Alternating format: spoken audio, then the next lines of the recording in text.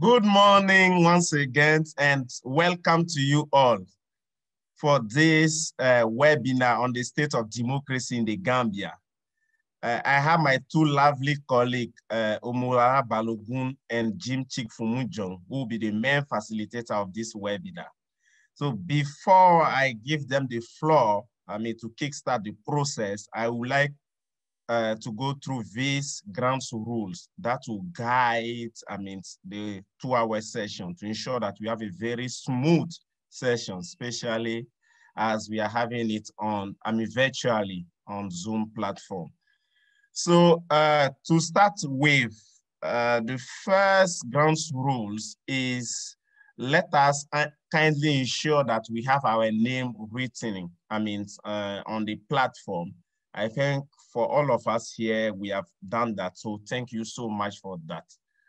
And the second point is to ensure that we keep our microphone muted. Especially when we are not speaking, to avoid interference and also background noise. Let us keep our microphone muted when we are not speaking.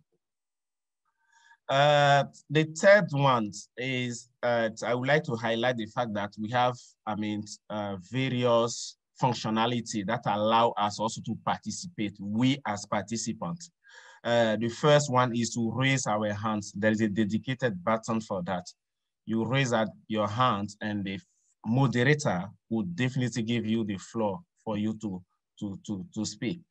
And the second option is the chat sections, and that is accessible to all of us. I've seen several colleagues, writing there. I've seen my colleague Jim Chick that have just written Fatmata on the chat section. So let us also make use of the chat sections. When you have any comment, question, or contribution, please share it through this chat section.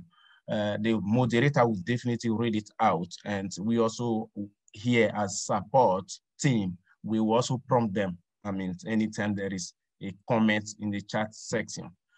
Now, for, the next ones, if it happens, in the event that it happened that you lose your connection, kindly reconnect using the same link that was sent to you via your email. If it happens, you lose your connection, kindly reconnect using the same link to join us here. And the next point is that we would like also to inform you that we'll be recording these sessions. Share it live on our Facebook page. And also the record will be posting on our YouTube page, later on, for other people, for one or the other reason could not join us today, could also, watch it later. So thank you so much to you all for being on time, and we are very grateful having you. I will now hand over to Lara and Jim, our main moderator for this session. Thank you so much.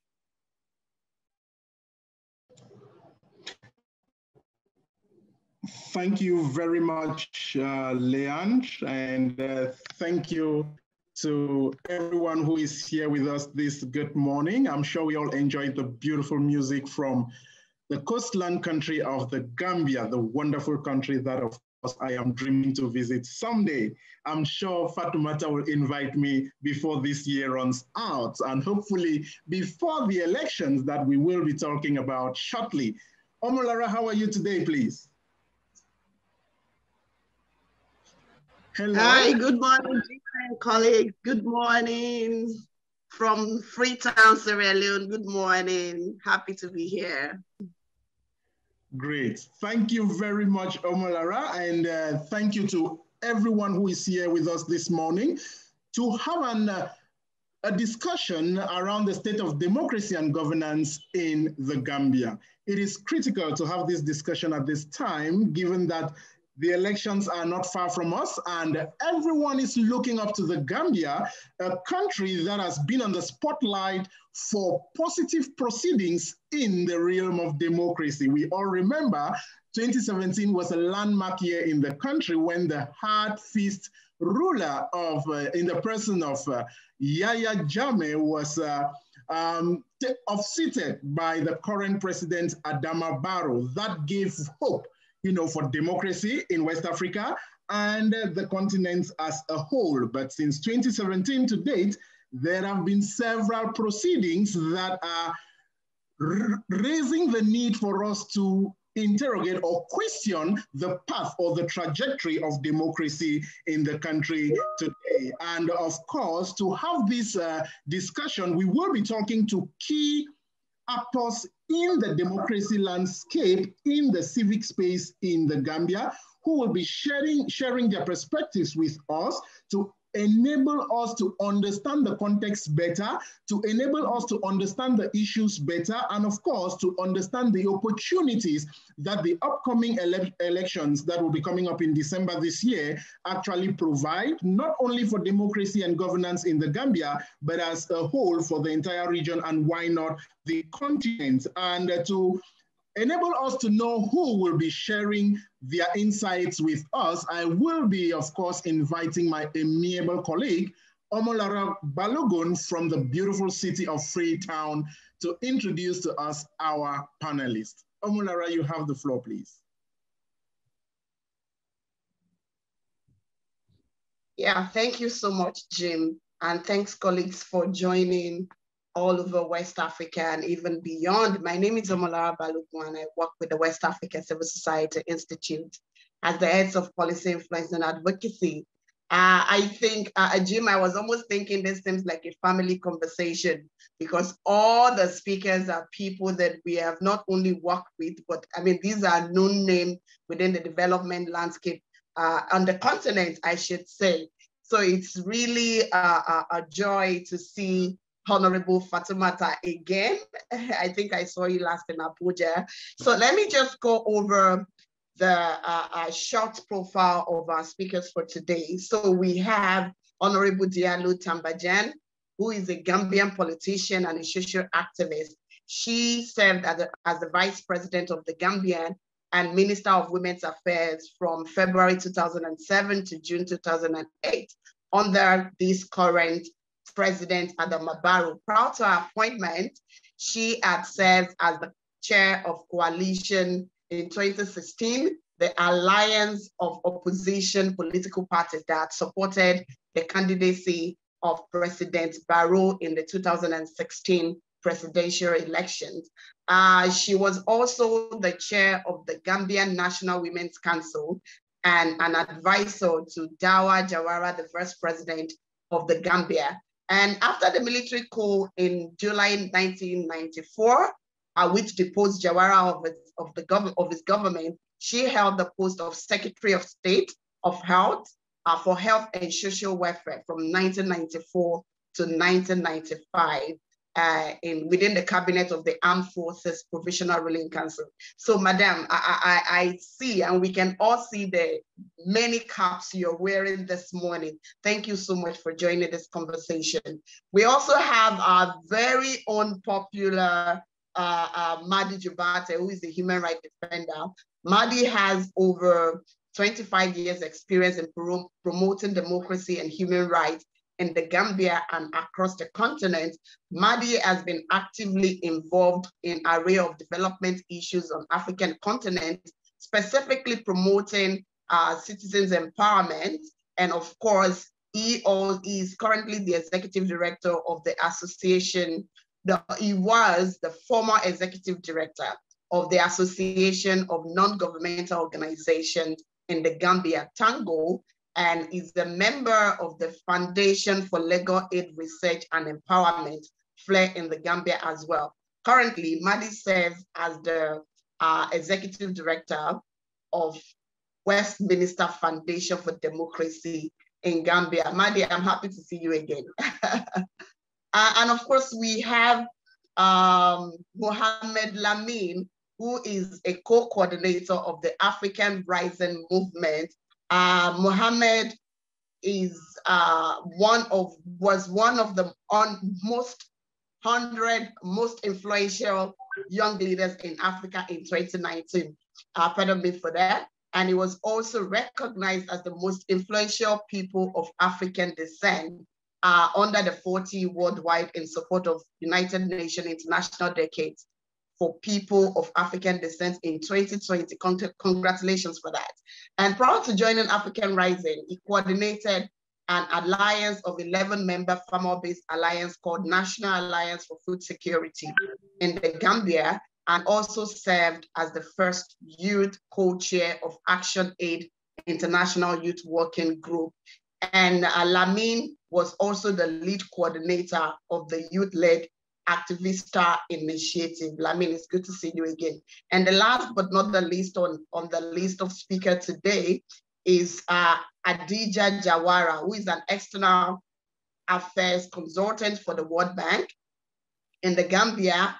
Adija also worked for the Gambian Press Union as a senior program officer, and she has practiced journalism for over 10 years and has real experience working with media and coordinating activities of both traditional and new media across the Gambia. She has also held positions of coordinating the Gambia Press Union School of Journalism, now called the Media Academy for Journalism and Communication. And she has also served as treasurer of the Gambia Press Union Board and president of the Debate Gambian Society. And these are the speakers that we have today. Would you like to say something to welcome us, Madam Tambajang? Can we start with you?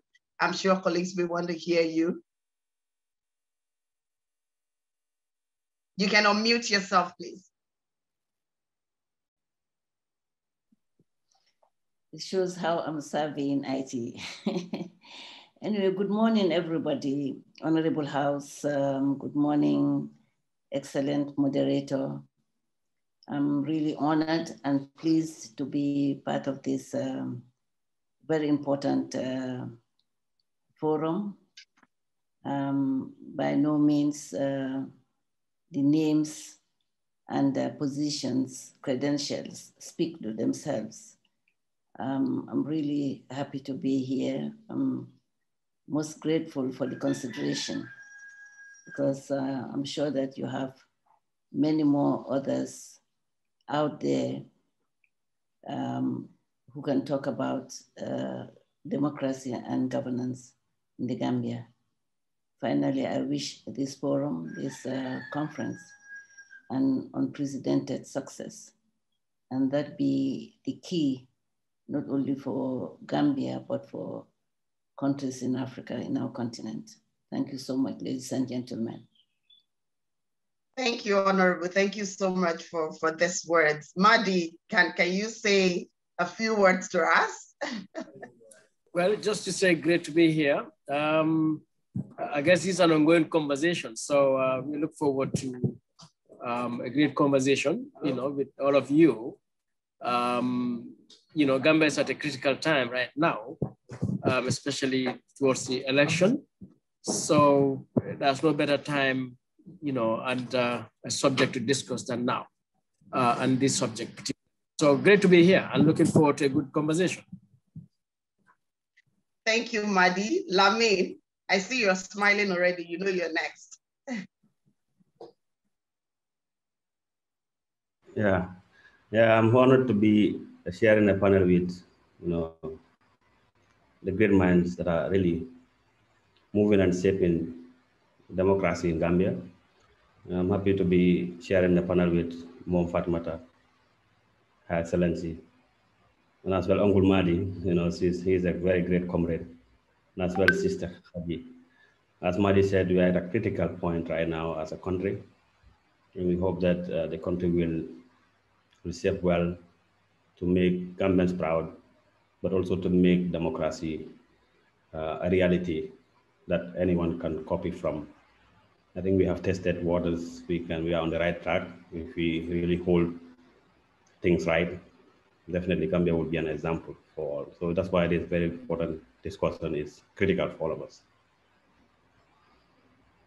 Thank you, Lamin. Adija, are you there? I'm not sure I've seen you this morning. If you are there, can you say a word to us?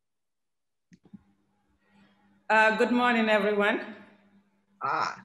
Yeah, I've been around for a while now. I'm honored to be here and in the presence of great minds like Madam Fatmata Jallow Tambajang, Madi, like Lamin said, is our uncle. We call him Uncle Madi. We are always happy to be around him.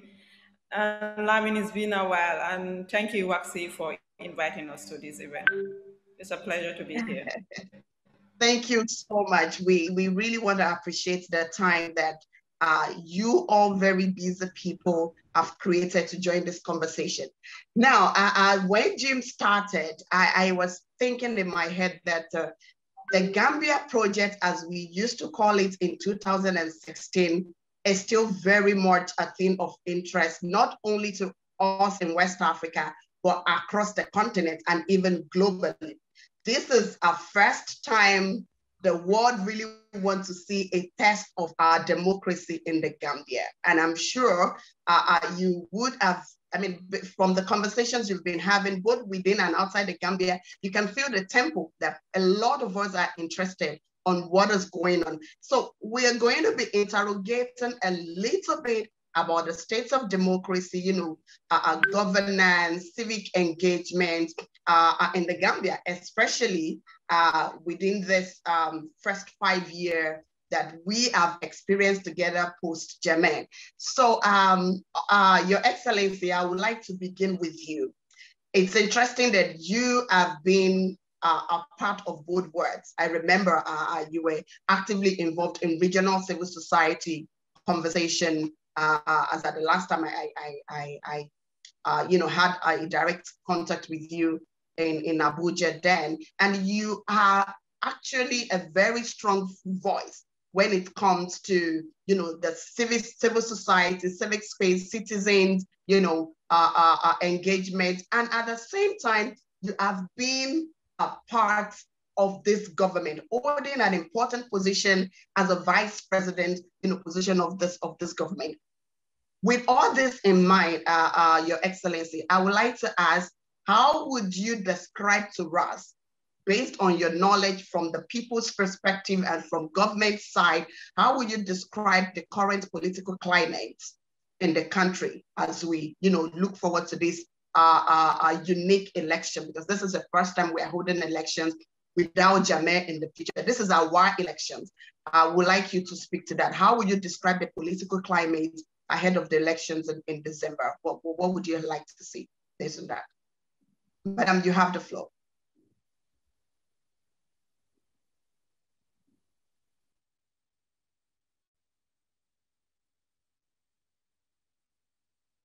Please check your mic, madam.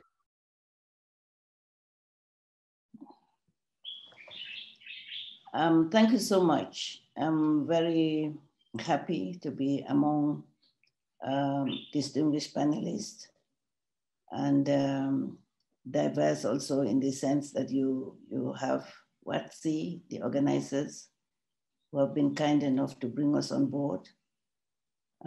First of all, your question is very pertinent. But before I answer it, I would rather say my humble opinion is that the Gambia is not at a critical time. The Gambia is at a very interesting time. Interesting in terms of the way that the whole world is watching over Gambia to see how we are going with our democracy and how it can become a beacon of hope for Africa and the world at large. I say interesting because that makes it more engaging and it makes it more inspiring for people to come on board. Today, we have a number of challenges, and wherever you have challenges, of course, you have opportunities. As an optimist, I think Gambia is on the right track in the sense that people are now getting more engaged in politics. Civil society is getting engaged. The youth and women are getting engaged.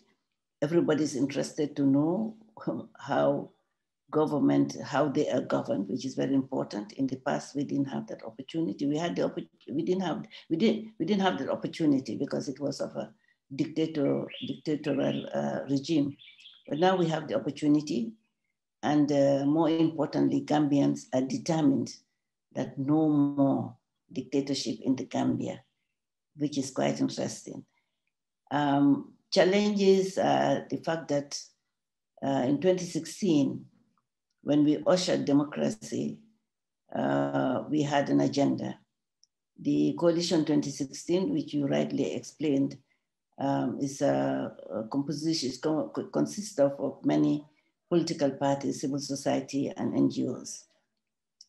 And we had an agenda. And of course, if you look at the Coalition 2016 agenda, is the agenda of the government that is being implemented right now.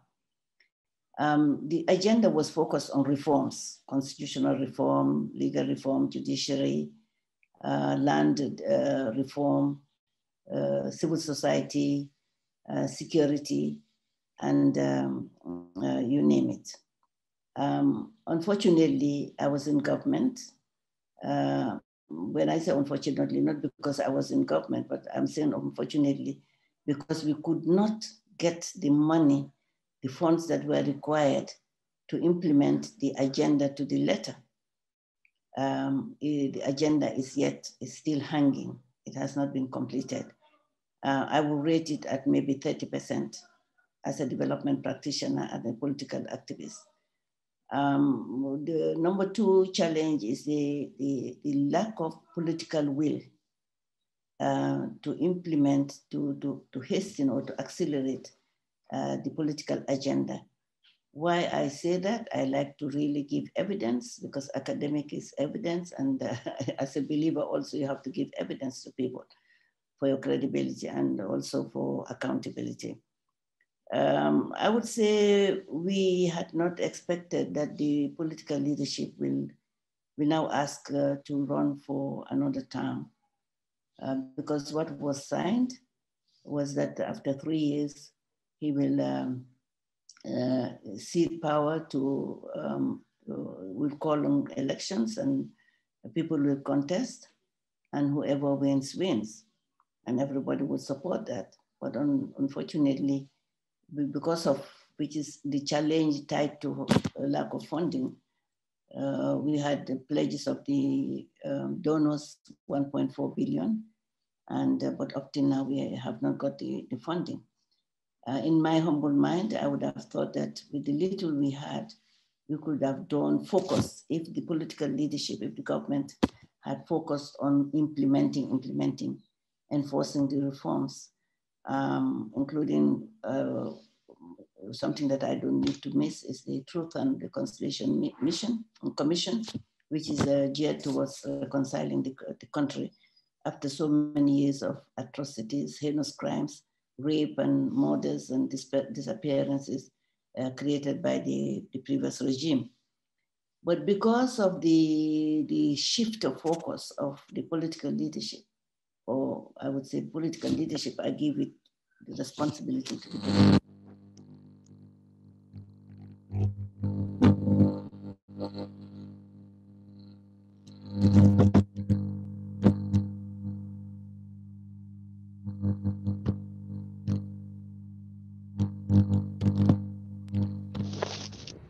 Hello, Honorable. We lost you. We lost your sound for a bit, please.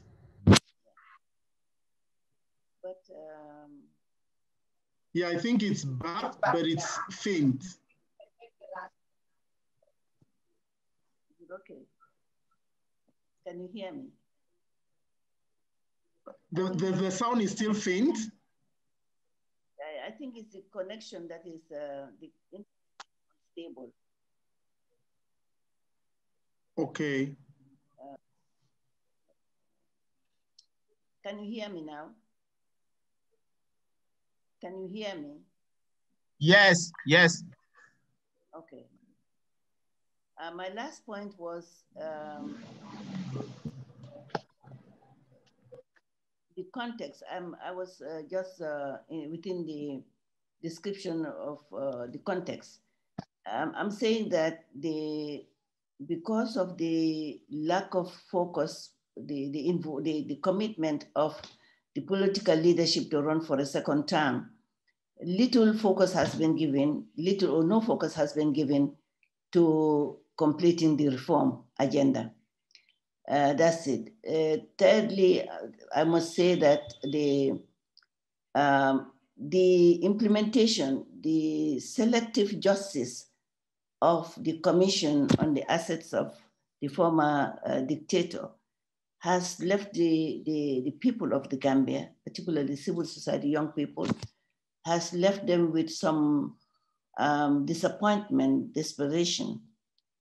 We would have expected that the Commission's findings, the report would have been implemented to the letter, but that has not been done. It has been done haphazardly. It's been just selective justice. Then also now the Truth and Reconciliation report will be submitted, if I'm right, in July. And everybody, every person in the Gambia, citizen, is looking forward to how that would be handled. We are in a way of really not really comfortable with the fact that the present government is trying as much as possible to enter into alliance with the APRC government, the former government, which has really created so in this country, presented something that nobody would like to have in any country. And that is also making people very, very itchy, people very uncomfortable. But in terms of opportunities, the challenges are many. Of course, there's still poverty. The poverty has really not declined. We still have people who are in our up countries that are really disadvantaged in terms of access to social services. Now with the unprecedented and unforeseen circumstances of the COVID-19, people are yet to have water to wash their hands, to follow the WHO protocols. How would you tell people who are poor to buy a mask and or buy a mask, clean water, and social distancing when they don't have access to putting the basic necessities on the table and really educating their children and so forth? The roads are there. They have been, in terms of opportunity, they've been building roads and so forth. But I would think that if you look at the macroeconomic today, it has been driven, the economy is being driven by debt. We are indebted. The debt rate is very high. The economy is not moving. And it's not moving. When I say it's not moving, because people still don't have 3 meals a day. The commodities, there is inflation rate is very high. Cost of living is very high. And people there is an outcry, overwhelming outcry on the part of population for the government to decrease the prices of commodities. I do understand as a development practitioner for so many years that of course the prices are determined by the market, but there are so many things that we can do. Basic as growing rice, growing basic commodities in our country, like rice. When I was growing young, Gambia used to feed itself. Even like 15 years ago, Gambia used to feed itself, but now we cannot, we have the land. And the other challenge and opportunity would be the challenge of really not supporting enough the indigenous enterprises, indigenous businesses. These are the people who are Gambians. They are the people who would stay and live and work and create jobs for our people. But because of you look at the job market today, the employment rate is skyrocketing. Youth are still walking around the street, and these are important people. These are the future leaders of tomorrow. These are the people, the majority of the electorate that brought the coalition into power. Well, opportunities for me, I think as an optimist, is that everybody's getting more aware about the political situation. They are getting more engaged in the political situation. I see that civil society is up. Part of the challenge would be also the truncated nature of civil society. We don't have a very strong civil society. Civil society sometimes is just a group of people. We need a civil society that is strong, that can hold government accountable. Not civil society of groups, of course, is good. Instrumental, there are instrumentalists, there are people who are very critical, the critical mass is there, but this needs to be diversified, it needs to be strengthened from the capital to the last village, so that people can be educated, civic education and so forth. Now the political process, December, I will close by that the political process is now up and running. People are waiting to vote. I am advocating for all youths. I will start my campaign to have every youth and every woman, everybody to come out and register. Because they had said that votes will not remove a dictator. But we have seen that voting and making your voice count is the most important thing. So I would allow the other speakers, Madam Moderator, to complement the gaps that I may have inadvertently left because of wasting of time. Thank you. Yeah. Thank you so much, Your Excellency. And I think you've actually touched most of the critical points, especially from the political political processes side. And I really appreciate the fact that you also went way beyond to also share with us from the people's side. And that's why I was reiterating the many caps that you wear in this kind of gathering. Thank you so much, Madam. And I'm coming to you. Excellency mentioned some of the opportunities that we have, as well as challenges that we should be tackling ahead of the election. She mentioned the fact that we have not, I'm saying we because, like I said when I started, the Gambia project had been something that has, been our collective responsibility as civil society actors in the region. As she talked about, the lack of political wills, lack of resources to implement most of the promises that this government, made at the start of their tenure, constitutional, legal, security reforms and all of that. From your own perspective as a civil society person, social activist person who is based in the Gambia, can you, from where you sit, share with us the risk or opportunities that we have as a people to go into these elections in a credible, free and fair manner? Do you think, all things being equal, this election is going to be credible, it's going to be fair, and it will reflect the true, and it will safeguard the interest of an average Gambian? Can you tell us from where you sit, what do you see, and what should we be on the lookout for? Lamin, you have the next 5 minutes, please. Thank you, Omolora. Yeah, I want to commend Madam Vice President for that elaborate analysis of the situation. I wanted to say that, yeah, there is a bit hope. There is a hope that people have tested waters to take a journey that have been more difficult and challenging than what we are faced with now.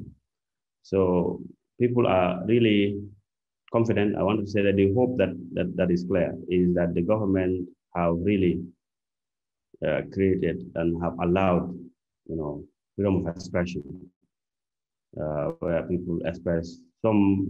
It comes with some connotations of bit of challenges, but when people rise up to challenge those intimidation that government apparatus will put on certain people, we've seen that they have been reacting to withdraw or backtrack on stepping on the rights of people who raise their voice against injustices or who raise their voice concerning issues. So that created some bit of hope that they are allowing that, open participation and open political processes there.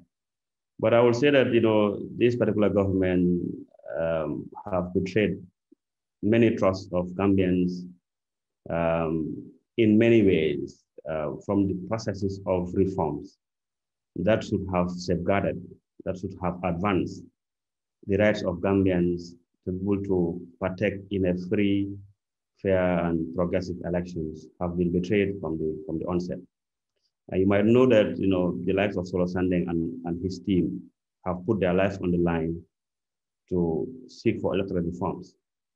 But because of the betrayal of the reform processes that the government has, that is not materialized. We are going through elections with the old electoral law.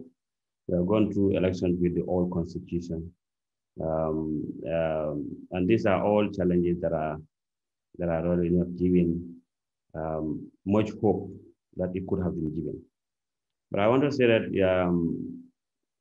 again, an open process of allowing all inclusive participation in the election process also have been started. The diasporans, Gambian in diaspora, are not voting. Government have given a lot of plenty excuses here and there, that they don't have money, the budget was not sorted on time. So these have all started some hopes here and there.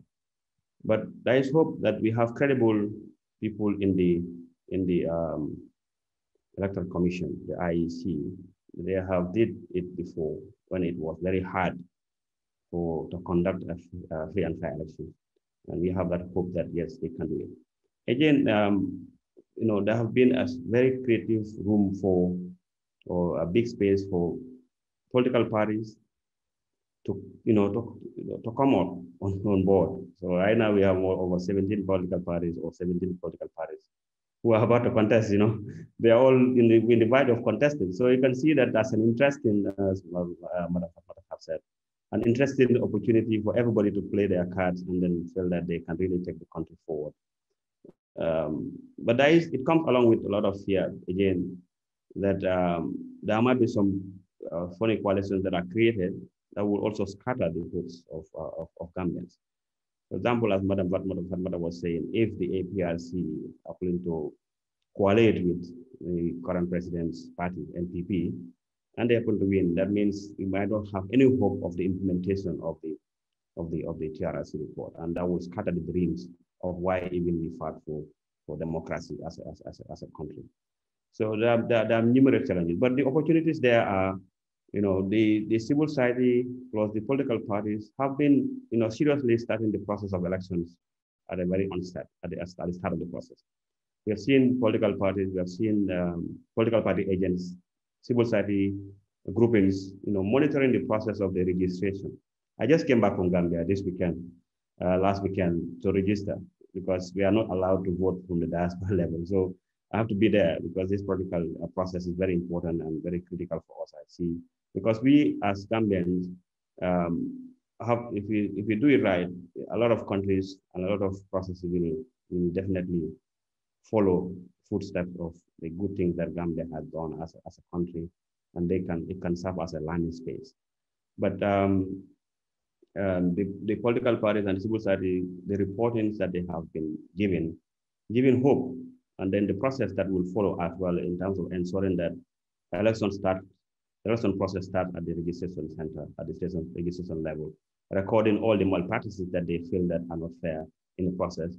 And we hope that the courts, they call it the revising court, will definitely cancel the registration of people who are not eligible to vote, because there is a whole strong rumor of registration of foreigners, registration of minors in the election process, which is also a big concern for many Gambians. Again, other concerns are, there is kind of a fear or concern around using security in the pledge of the government. And that is very worrying, because we saw the security police issuing a statement, warning political parties from interfering when they are monitoring the process. Those are great concerns for me as a civil society activist, as a civil society person, that there might be some police interference. But the hope is the army from last week have announced and told the army, the military, to stay away from politics. And then the strong warning have given some clear hope that the military that have been used by Jammeh so brutally, so badly, will not hopefully interfere in the process of democracy or elections this time. But the vigilance of citizenry is also another hope that we have. The citizens are now very much aware. Majority of Gambians are very aware, and they know what they want, and they're gonna put the election process to the interests of the nation and their own interests. So we hope that it's going to be very competitive elections. It's going to be very interesting, and both political parties, civil society, and the government have a greater role to ensure that the elections are conducted in a free and fair manner, but also people don't step on each other's rights. That will cause chaos, and that can also cause political instability in the process. So everybody in the country is concerned about the security. The country in itself right now is dealing with a lot of security challenges. People have been attacked in their homes. There is a rise of tax, attacking people, robbery, and all of that. So those have all been serious concerns as we go into elections. Again, the economic situation in the country is so bad that certain investments or certain agreements that the government have signed have really deteriorated the livelihood of people. I will call it that way, because we've seen the rise of basic commodities so sky high rocketing. These are things that are very serious concern for me. When people are seriously living in poverty, they can be both. Their votes can be both, or can be influenced so badly because they don't have food on the table. So these are all some risks that I see the country is going into as we go very close to the election process. Yeah, thank you so much, Lamin. Thanks a lot for, reiterating some of the points that Our Excellency already mentioned, but also bringing more of the people's perspective, the situation going on with the different political parties, and of course, the information you share on the status of Electoral Commission. I mean, before we move to Mahdi and Jawara, I would like to clarify a point. And before I do that, I want to, once again, appreciate all the listeners on the Zoom platform and those who have also joined us on Facebook. Thank you so much for joining. If you would like to ask any questions to any of the speakers, please kindly drop it in the chat box if you are in the Zoom room with us. And if you're on Facebook, we have our colleague who is also monitoring participation, questions or comments on Facebook, and they will get it into the Zoom platform for us to address them all. So please kindly drop your messages or whatever comments you have into the chat box. We're going to treat them very shortly. Also to state that this webinar is being co-organized with Innovation for Change African Hub. So it is with Innovation for Change African Hub, I4C, and the West Africa Civil Society Institute, WACSI, that are both organizing this webinar to discuss the status of democracy in the Gambia and, of course, the role of the non-state actors. So back to you, Lamin. Madam Vice President mentioned that lack of resources was a major challenge that has, made this government to underperform on all the various promises and reforms that the citizens expected. But it's interesting from you, Lamin, to learn that the Electoral Commission is empowered. And I want to believe being empowered also include having adequate resources to facilitate this election. So I really want to go back to Madam Vice President before you will move on to other speaker. So Madam Vice President, can you tell us how ready and how resourced is the Electoral Commission to actually move on with this election? Because I believe that if we do not have the resources to process the different reforms and promises, how and where, and I do understand the role that the donors and other partners play in this kind of situation. So Madam Vice President, if you have one or two comments about the resourcefulness of or the resource status of the Electoral Commission, I think it's going to be useful to this gathering and to our listeners, because the tempo and the comments here and there has been that we do not have the resources to do majority of the things we would like to do. But do we have the resources to run these elections? Otherwise, it may actually be a shock to every one of us. So if you have one or two comments for 1 or 2 minutes, that's going to be good. And then I will come back to Lamin, then we'll move on. So Your Excellency, you have the floor now.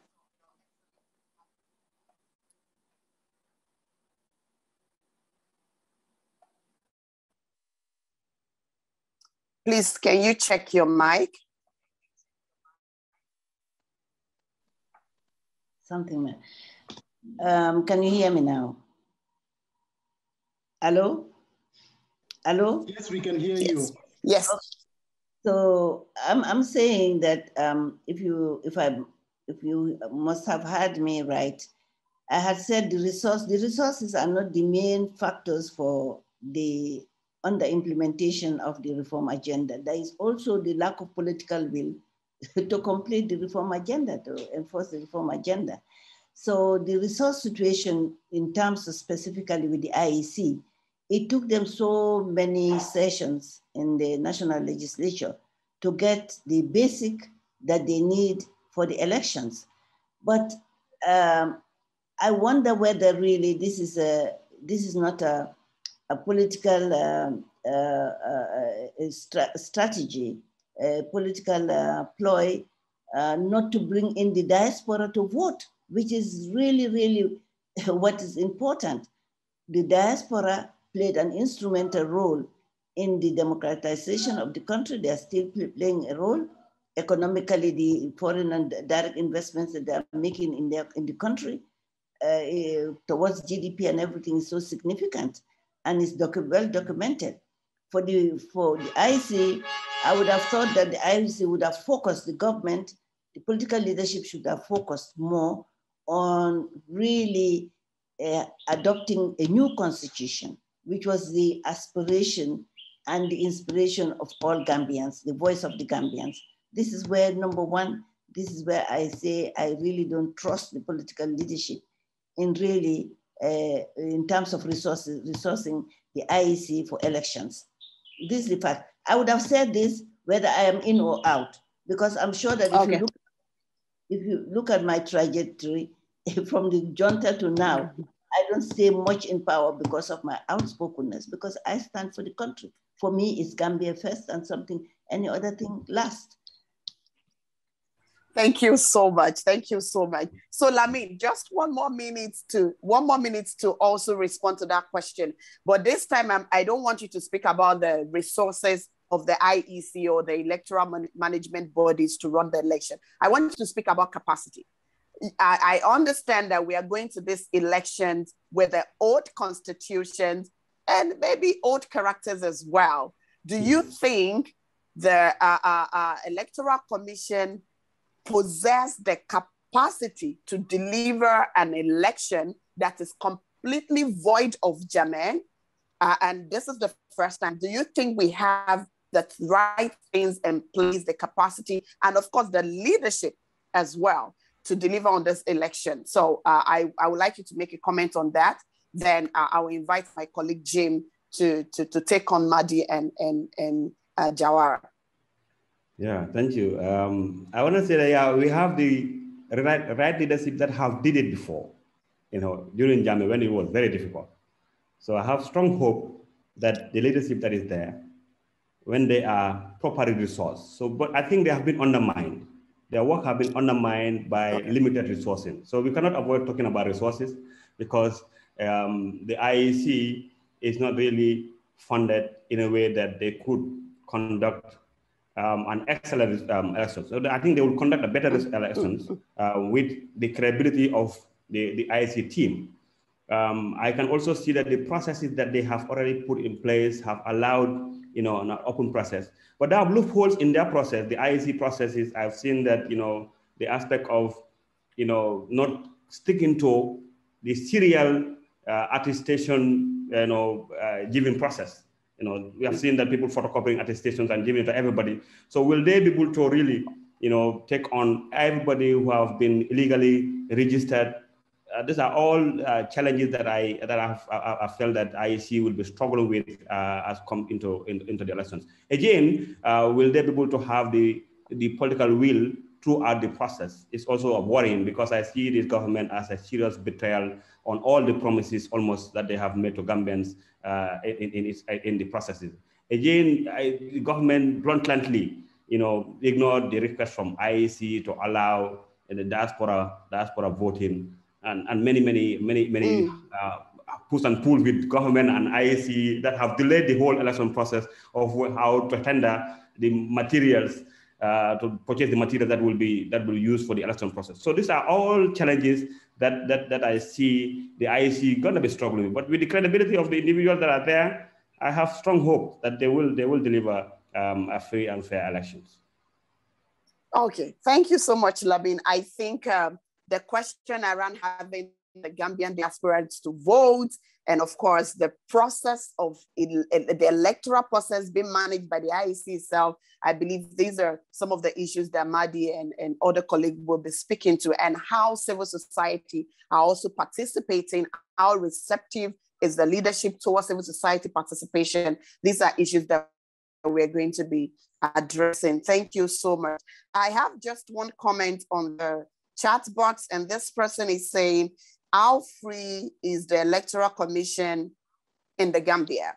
Does civil society allowed to take part in civic and voters education? With CSO works as electoral observer. I'm sure Mike and Jabara are best in the position to respond to this. So I believe Jim will tackle them when it speaks to them. So Jim, you have the floor now. We can move to the next round.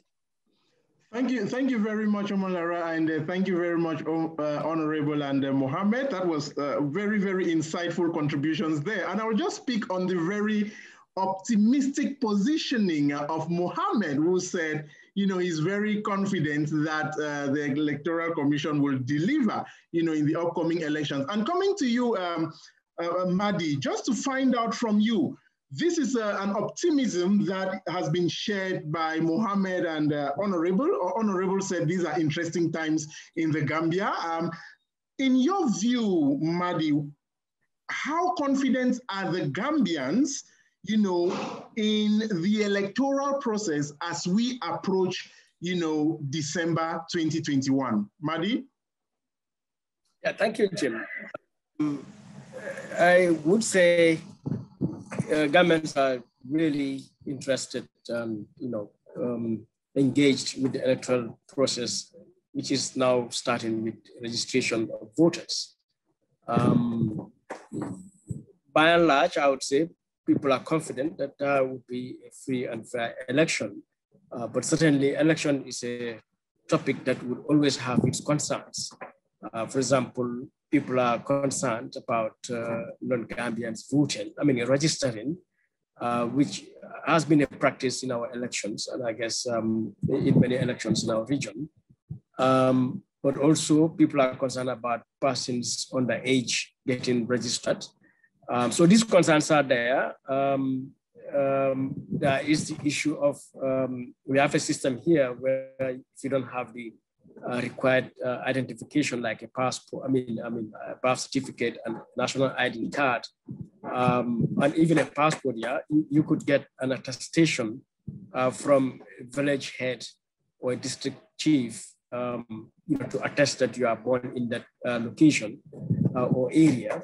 And in the law, this did not cater for Banjul, which does not have, and we call it that person an alcalo, that is the head of a village or town, or a district chief, because Banjul has only a mayor, and apparently the current mayor and previous mayors have given attestation, and so which is a matter that is now before the courts, because two of our civil society organizations have challenged the legality of the mayor to give attestation. So all of that shows the concern, the engagement that citizens, civil society organizations, including political parties, have regarding this election. So as civil society, we've deployed registration monitors around the country. A number of CSOs are doing that. Political parties have their agents also in these registration centers. Sometimes things get contentious at the registration centers, but all of that to just indicate the huge interest of citizens in general about the election, and to ensure that the election is free and fair. I joined Mohammed to say I have confidence that the IEC, and I see the question in the chat box, yes, the IEC is independent and CSOs are observing, and I am confident that they would, they are committed to delivering a free and fair election.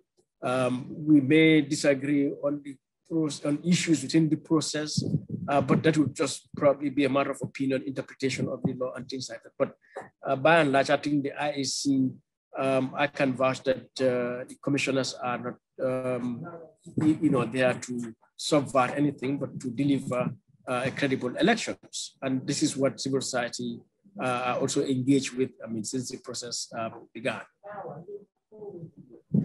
Thank you very much, Madi. That is quite insightful from you. And I just want to turn to Hadija, given that I'm sure you must have been scanning the media landscape as we walk gradually towards December 4.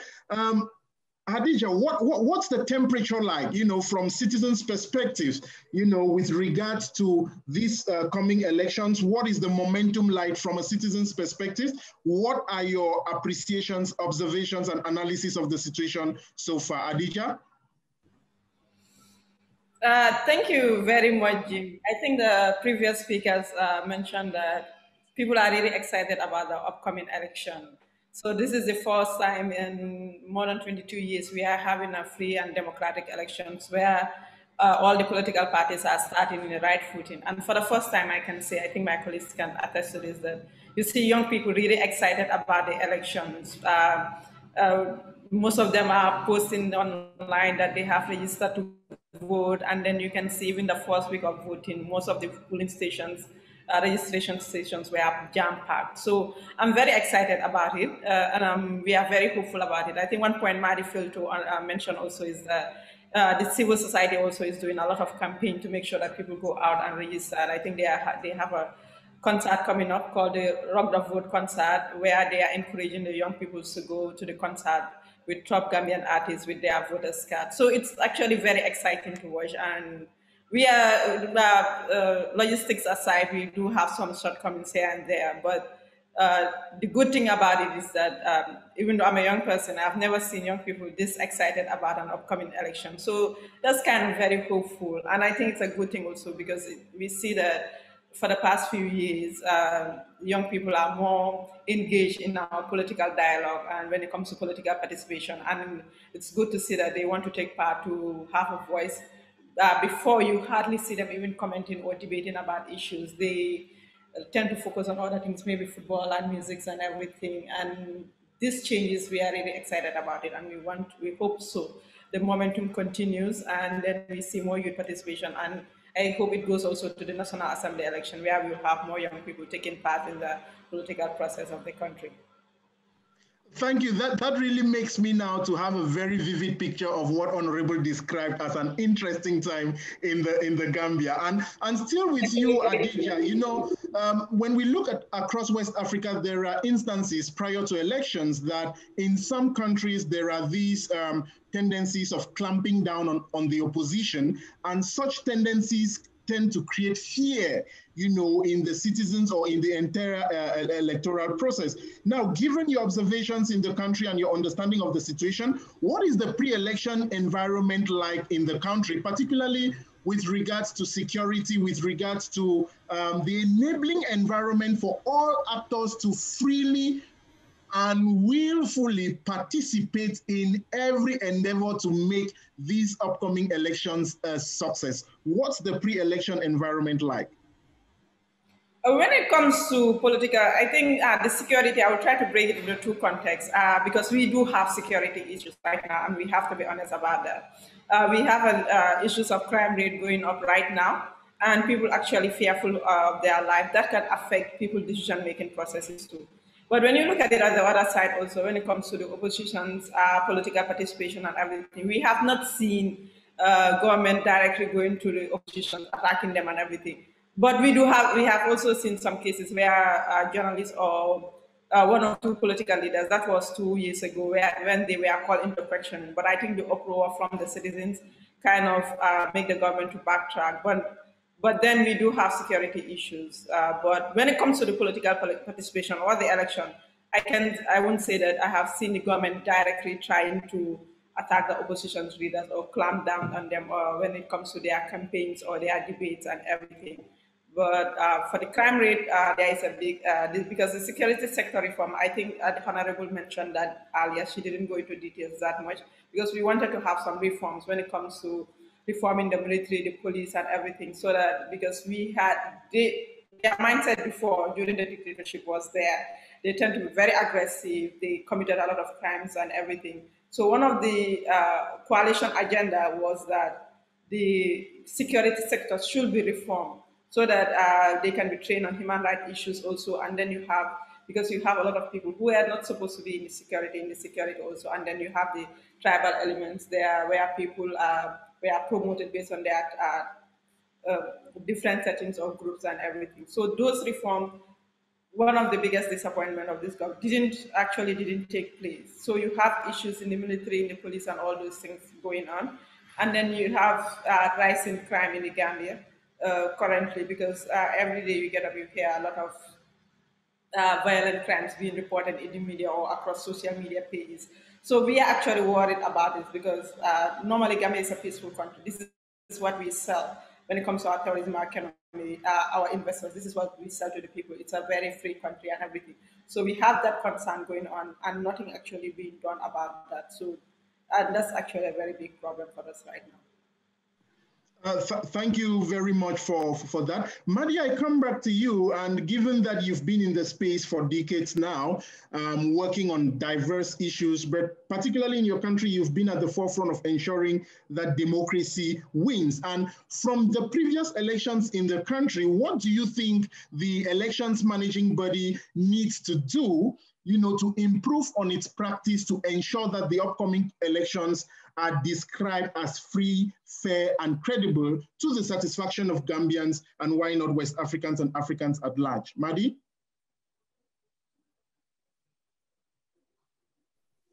Thank you, Jim. Yeah, I think what the IEC, we call it IEC here, Independent Electoral Commission, needs to improve on its communications,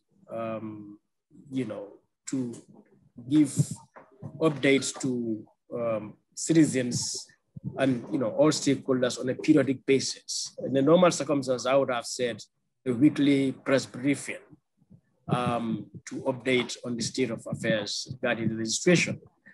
It also means the commission needs to build its capacity from inside. For example, having its own internal legal department, which I raised just a few days ago when we had a civil society consultation with them, so that they are given legal advice on the issues that would emerge. And in addition to that, to create its own, monitoring mechanisms and other, capacities, so that they can further improve the management of elections. All of this is necessary simply because elections is not just merely voting day. Election is also a political issue, it's a social issue, it's an economic issue. And so elections therefore borders hugely on national security. And so we've seen election therefore become a source of conflict, but at the same time, a source for peace building across the world. In the Gambia itself, 2016, we saw how election nearly became a source of conflict. I mean, it created a conflict already, which was peacefully resolved. But even in advanced democracies, I mean, we see the 2020 election in the United States, where one of the candidates, Donald Trump, refused the results. And we saw what happened, with the attack on Congress by his supporters. So that tells us that elections can make or break a society. So which means the referee in this game, which is the electoral body, needs to do everything it can to obtain and maintain the trust and the confidence of electoral stakeholders. That is non-negotiable. And in this election here in the Gambia, we've had comments from even from political parties, raising concerns, issues around the Electoral Commission. And, all of that means the electoral body needs to really engage in a lot of consultation, a lot of information sharing in full on time. You know, and I can give one or two examples. For example, the voter registration was supposed to begin, you know, sometime earlier than today, but all of a sudden there was an announcement that it has been deferred or postponed because there are some other issues the IEC had to address, basically about, you know, the procurement of election materials. And, you know, that raised a lot of speculations. And one thing an electoral body doesn't want is citizens, stakeholders like political parties to speculate about you and speculate in a negative way to create, you know, conspiracy theories around you. And I think over time, it's been proven that there were no ulterior motives in the Electoral Commission, but really, I mean, they had just faced some administrative issues that must be addressed, you know. And of course, I mentioned this issue of attestation, which you can see various parties standing on different sides, even within the civil society. People are divided as to really, can the mayor give attestation or can she not give attestation? So all of these are issues that with that capacity inside, that legal capacity, but that also communications would have helped to allay fears. And there are other instruments within the electoral system. For example, we have inter-party committee, which is sort of like an association of political parties, which was closely with the IEC. So it is a matter of how, you know, urgently, you know, on time, you know, engage those kinds of bodies just to make sure you control the narrative and, you know, you address all concerns and fears. So if there are anything, I mean, to advise, I mean, these are what I would advise the electoral body to do to equip itself. You know, of course, with all the experience that they've had over the years. Thank you very much, Madi. And I don't know if you can lean on your experience from across the region, you know, from practices or the work of similar institutions in other countries, Ghana, Nigeria. You know, you can identify one or two better, should I say, democratic institutions or bodies or countries that the Gambia can lean from. Do you think there are some practices that the IEC can learn from other countries to strengthen the process and build credibility in the efforts that it's putting in place to ensure that the upcoming elections are described as worthy? Yeah, I think very close is Senegal and also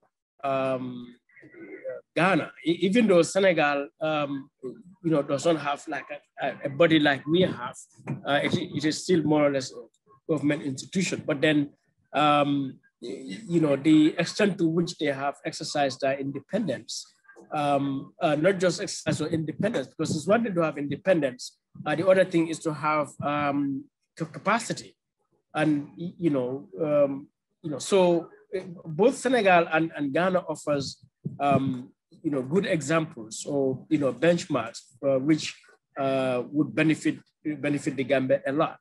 But, you know, I think one must also say over the period, our electoral body had sought engagements with a wide range of actors, not just in the region, but, you know, I mean, sub-region, but even within the region of Africa, but as well to the rest of the world.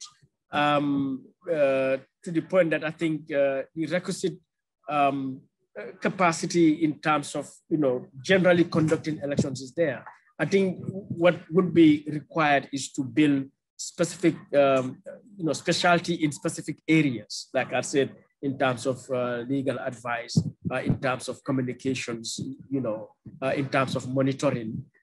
How do you build these specific, you know, capacities, capabilities to be able to do this? Because the advantage we have in the Gambia also is the smallness of the size of, I mean, of the electoral list.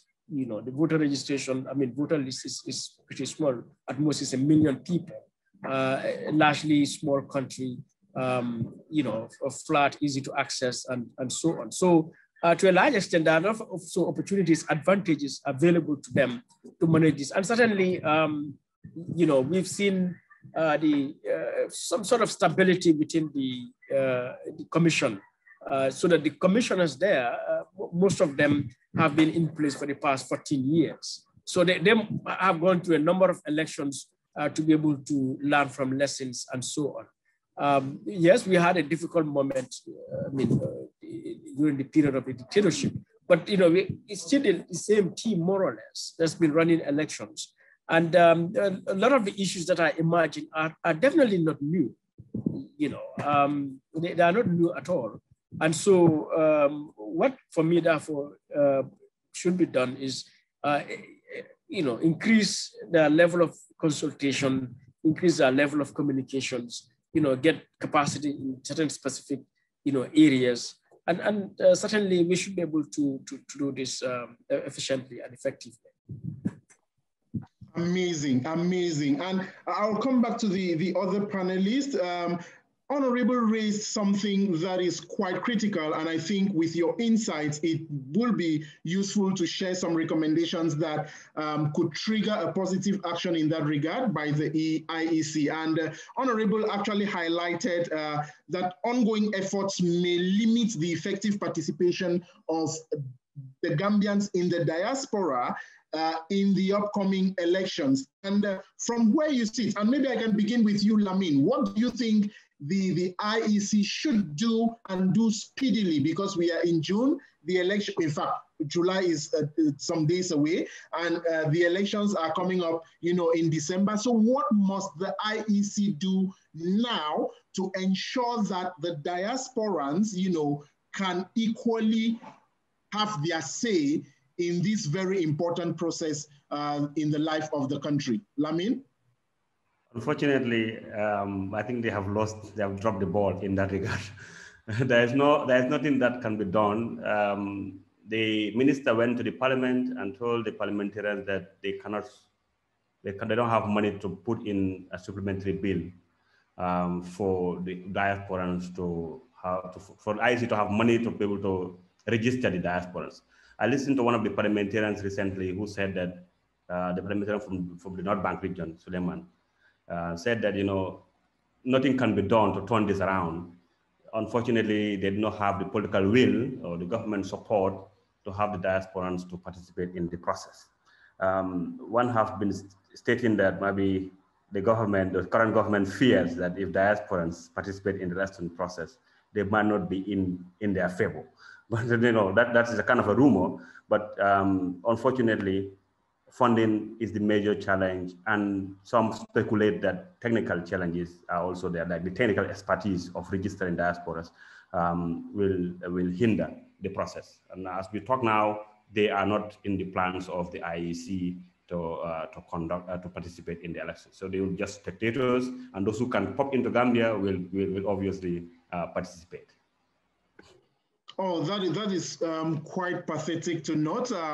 In this regard. And, I'm just asking myself, given such a situation, it may really keep the Gambians in the diaspora highly disappointed. But we hope that learning from this, the resources will be pulled, in the future to ensure that the right mechanisms or the right infrastructure is put in place to accommodate them. I would like to get the perspectives of all our panelists on the role of regional civil society.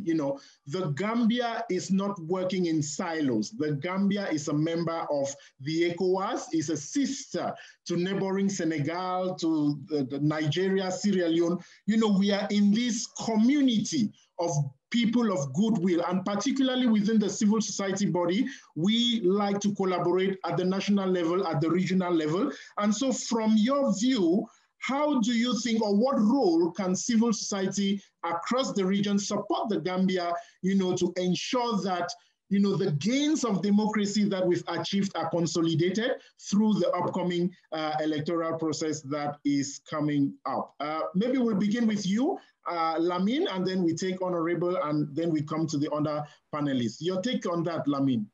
Thank you so much, Jim. That's a very good question. I think the civil society on the continent, and especially in the sub-region, have a critical role to play in the process.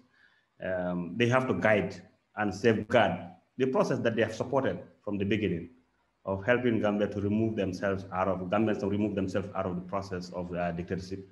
I think now is the journey need to continue. The civil service should not just be pinpointing or choosing or acting and later dropping the ball. They need to continue the journey, because democracy in itself is a whole cycle, it's a whole process, and then that's how the civil society need to act.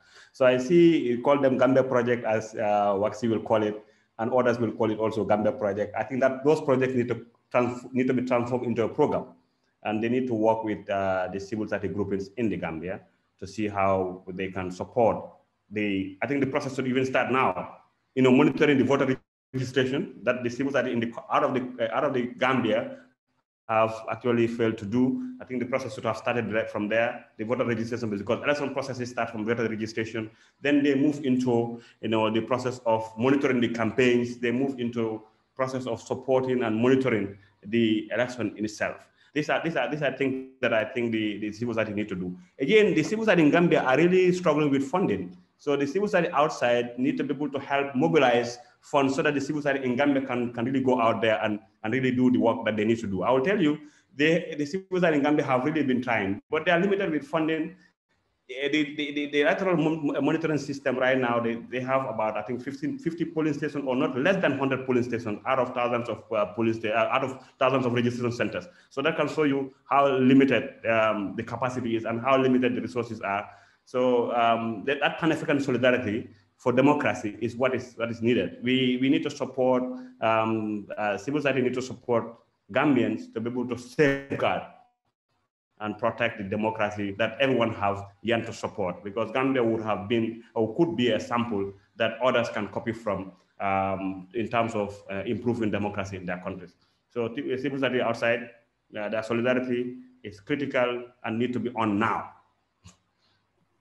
The time is now. And I'm sure our colleague Guy Christian from Gabon, merci Guy Christian d'être avec nous ce matin. I'm sure our colleague Guy Christian from Gabon will definitely take that message across to his peers in the country to show as much solidarity to Gambian civil society as we march on to the upcoming elections. Honorable, please, can you turn on your mic and share one or two insights as to how civil society across the region can show some solidarity, show some support at this interesting time, in the trajectory of the democratic process in the country? Yes, but before I do, there's a question about the independence of the IEC. Question on judiciary has become, since it was largely under the influence of the government on the Jammeh. I think it needs to be answered. It has been answered, but not directly. There is the independence of the IEC. And in terms of your question, saying what other regional countries can bring to Gambia, I would think that Gambia is a model. It's no institution is perfect, but in terms of experience, expertise, the IEC, Gambian IEC, is really one that really needs to be taken pride of. Just as Madi was saying, all they need is to have the required resources, to have the required capacity in specialized agencies. And I would rather think that also efforts should be made towards strengthening the inter-party committee, which is a committee that's really like a conduit to ensure that there is open and fair democratic elections in the Gambia. In terms of support of civil society in the region, there are so many opportunities. But first of all, there's an analog in Gambia, in our language, that you need to help yourself before other people help you. The civil society that is Gambian and grown in Gambia and so forth needs the capacity, they need resources to be able to have in terms of logistics.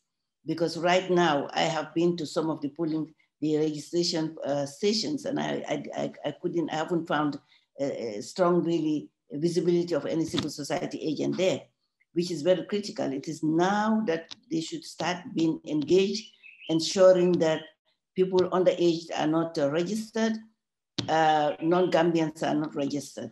So they need that adequate resources. They need to institutionalize themselves in terms of civil society, and they also need to work, because the civil society in Gambia is fragmented, is truncated. You have the Tango, which is a model.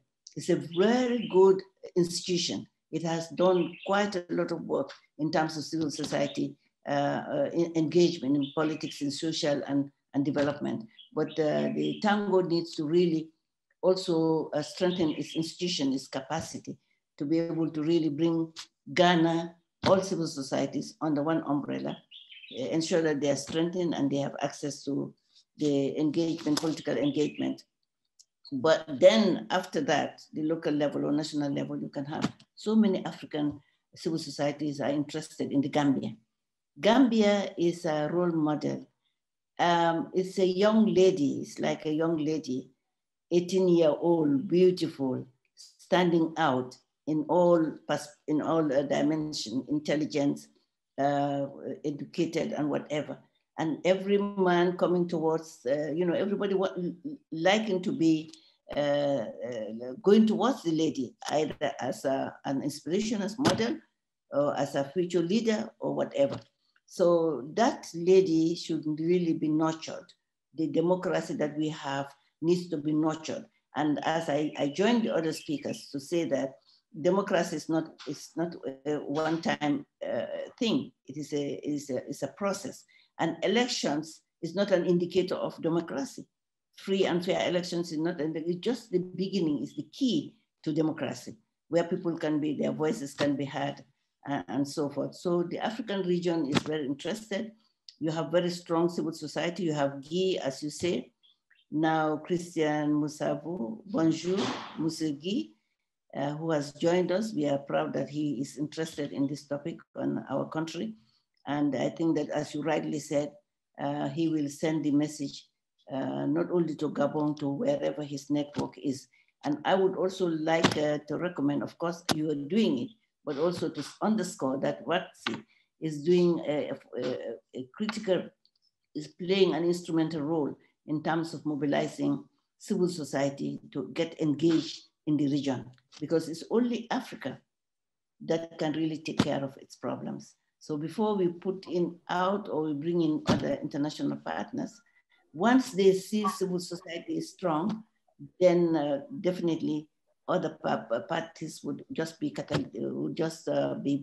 facilitators rather than being in the driver's seat in making democracy work for the Gambia and for the sub-region and for the region as a whole. Thank you very much, Honorable. There is another question that requires your attention. It's actually directed to you. I'll try to frame it.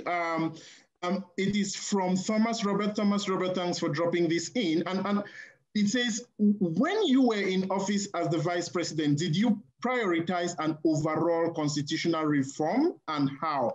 And he goes further to say, actions that were taken, it is believed, observers believe that one of the first actions that government took at the time that you were in office was to change the constitution, to suit itself. And this left many Gambians unhappy. And one of the panelists today, in his article, Madi, says, this action by the new government raises concern about its sincerity and commitment to system change and the integrity and credibility of any future constitutional reform process. It is perplexing to note certain piecemeal amendments being undertaken as if a new constitution would not be coming. So that is actually a justification to the perceived actions by the government at the time, to push for a constitutional review that partly suits them. But so in your, how would you respond to that, Madam VP, particularly within the context of how such actions could impact on, the upcoming elections that we are looking forward to? First of all, I would like to reiterate my viewpoint and clarification, which can be verified, that when I was in government, I was totally against the piecemeal amendment of the Constitution. People direct that question to me directly and in disguise, simply because they feel I influenced it. I am a Democrat. I'm an honest person. I stand for my country. I stand for what is right. I am not going to my grave with anybody. I'm going alone to my grave. So I'm looking at what God is going to ask me. The reason why I left my job as a UN to join my countries, to join the struggle and do the little I could. And I'm happy that I did that. And I stood for the comprehensive constitutional review. I stood for it. His Excellency, the President, this is going to be, it's out in the social media. I'm speaking to the world today. He can attest to it, that so many times we have had discussions about the necessity of having a comprehensive constitutional review and adopt the constitution in a participatory manner so that we move the country into a third republic. That would have been a great legacy for the government, whether I am in or out. And I can say that I'm still part of government because I'm still chairing the coalition 2016. And I'm there as a voice, not only for any political party, but for the country. The coalition is there for the country. Now, the reason why we couldn't have the constitutional review when I was there was the fact that we did not have money. And you can ask the government right now, including the political leadership. I went out of my way to mobilize funding from the UN system, from the EU, just to get at least the priority reform program like constitutional review, security review, civil society review, civil service review. Because I was the minister responsible for overseeing the civil service reform. And I submitted cabinet papers, everything, including the repealing of the bill on pension. For our pension was there, the Pension Act dated 1950.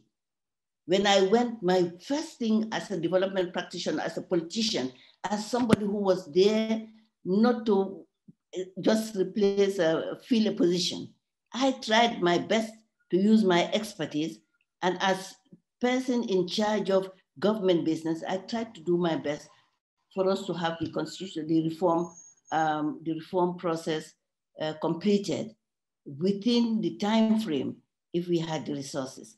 So I stand very tall and very happy that I have never and will never be compromised in any way or form. When it concerns me, it concerns my family or my friends or community or whatever, to have Gambia really stoop down or disappoint her citizens because of any individualism. I am still here, out and spoken. I was removed for political reasons. Everybody knows that. It's not because I violated any constitution or violated any policy or whatever, or for dishonesty or for corruption. I was removed for political reasons, but I still see myself as relevant, as active, as an honest to my country. I'm accountable to my country. I'm not accountable to anybody. And that's why I swore on the Holy Quran to be part and parcel of the coalition government. So whoever is asking the question, I hope this is once and for all clear that it was not amended because of my age or whatever. It was, and actually the amendment, I should also clarify, was not only for my age, it was also amended to accommodate the commission, the legal practitioners who were on the commission looking into the assets of Jammeh, former President Jammeh and his associates. So I totally disagreed. I was really, and so many times should I say, because I'm now speaking to the world, that I've engaged His Excellency the President Adama Barrow many times to say that the repealing of the Constitution because of my age was something I was not comfortable with, and that it should be dropped. And I did even recommended certain names to him to be appointed as Vice President, including the present Vice President of this country. So for me, I can sleep and I sleep peacefully. And I want to stand and live and die as an honest Gambian that doesn't owe anything to her country, Rather, if anything, the country has done everything for me, and I will continue to stand for my country until the day I will be put in my grave. Thank you. Thank you very much for that very passionate clarification that you shared there, and it's quite interesting to see how you expressed, you know, your stand for processes that are in the interest of the Gambians. Thank you very much. And also we have a comment. Salute to you, Madam Honorable Fatoumata, that is from Stigmata Tenga. Africa's challenges require African solutions. I think it's from the previous submission that you shared with us. Thanks to everyone watching. Madi, I will be coming back to you shortly because you are a voice, you know, a strong voice, a pillar in the civil society space across West Africa. And how do you think civil society across the region can support civil society in the Gambia during these very important moments in the life of the country as we look forward to the upcoming elections? Madi? Yeah, thank you, Jim. You know, the Gambia should be seen as a sub-regional project, which starts with ECOWAS to the governments in the region and to the civil society. In 2016, I remember having consultations with WACSI, you know, with WACSI and, you know, with CONGAD in Senegal, with SPONG in Burkina Faso, with NNGO in Nigeria, and so on. All of who made statements to condemn the former president for rejecting the results and calling on him to step down. And, you know, Gambian civil society has been struggling during the period of dictatorship, but we've always, you know, sought to engage within the sub-region. So that when we get to this point, the Gambian civil society, whatever success we claim, or whatever efforts initiatives were undertaken, is actually in collaboration, in partnership, in, you know, in sync with what the rest of the civil society is doing in the sub-region. Some of us who are engaged in these things know this. So what the civil society in West Africa needs to be doing is, first of all, to hold ECOWAS accountable. And that is very important because of the role ECOWAS played in the Gambian situation, but also because of the overall function of ECOWAS in our sub-region. And particularly when we look at the sub-region, the situation in Mali, what we went through in Guinea-Conakry and Guinea and Ivory Coast in terms of time limits. But even when we look at Senegal, when, you know, 2012 with Abdoulaye Wade and Guinea-Bissau as well, you know, of course, we can't forget about Togo and Niger earlier before that. So given all of these things, what all of this shows is the sub-region needs to have stability and democratic stability for that matter. And, you know, for that to happen, it is important that ECOWAS, you know, step up, all right? ECOWAS need to step up. And so the various networks we have within the sub-region, of course, under the auspices of WACSI as well, and individual organizations, need to ensure that really democratic ideals, principles prevail throughout the sub-region. And so when we have a case like the Gambia, which for me should have been, you know, a case that should be emulated, I mean, across, for having removed a dictatorship, you know, on the back of elections, to create a truly model democracy, even though I know we have, you know, KVAT, you know, which is probably the most stable democracy we've had, Ghana and, you know, Senegal. But then to make sure, you know, we have that stable democracy in the Gambia by making sure ECOWAS holds the Gambia government accountable to what was agreed in 2016, which unfortunately, as Modlamin highlighted, was severely betrayed to the point that today the situation in the Gambia, you know, is nothing to be proud about, you know. And so what I would therefore suggest that the civil society in West Africa do is that engagement with ECOWAS, so that ECOWAS would take a strong stance to ensure that, you know, I mean, of course, Gambia is an independent sovereign country. So to an extent, you have a limitation as to, you know, what you can make the government agree to or not, but to at the same time, remind the Gambia government of its obligations. The reason why the progress that we should have registered, whether it's constitutional reform or security sector reform or legal reforms, institutional reforms, is largely because we have a government that has reneged on all the commitments that it made in 2016 and 2017. So ECOWAS invested a huge amount of resources into this issue.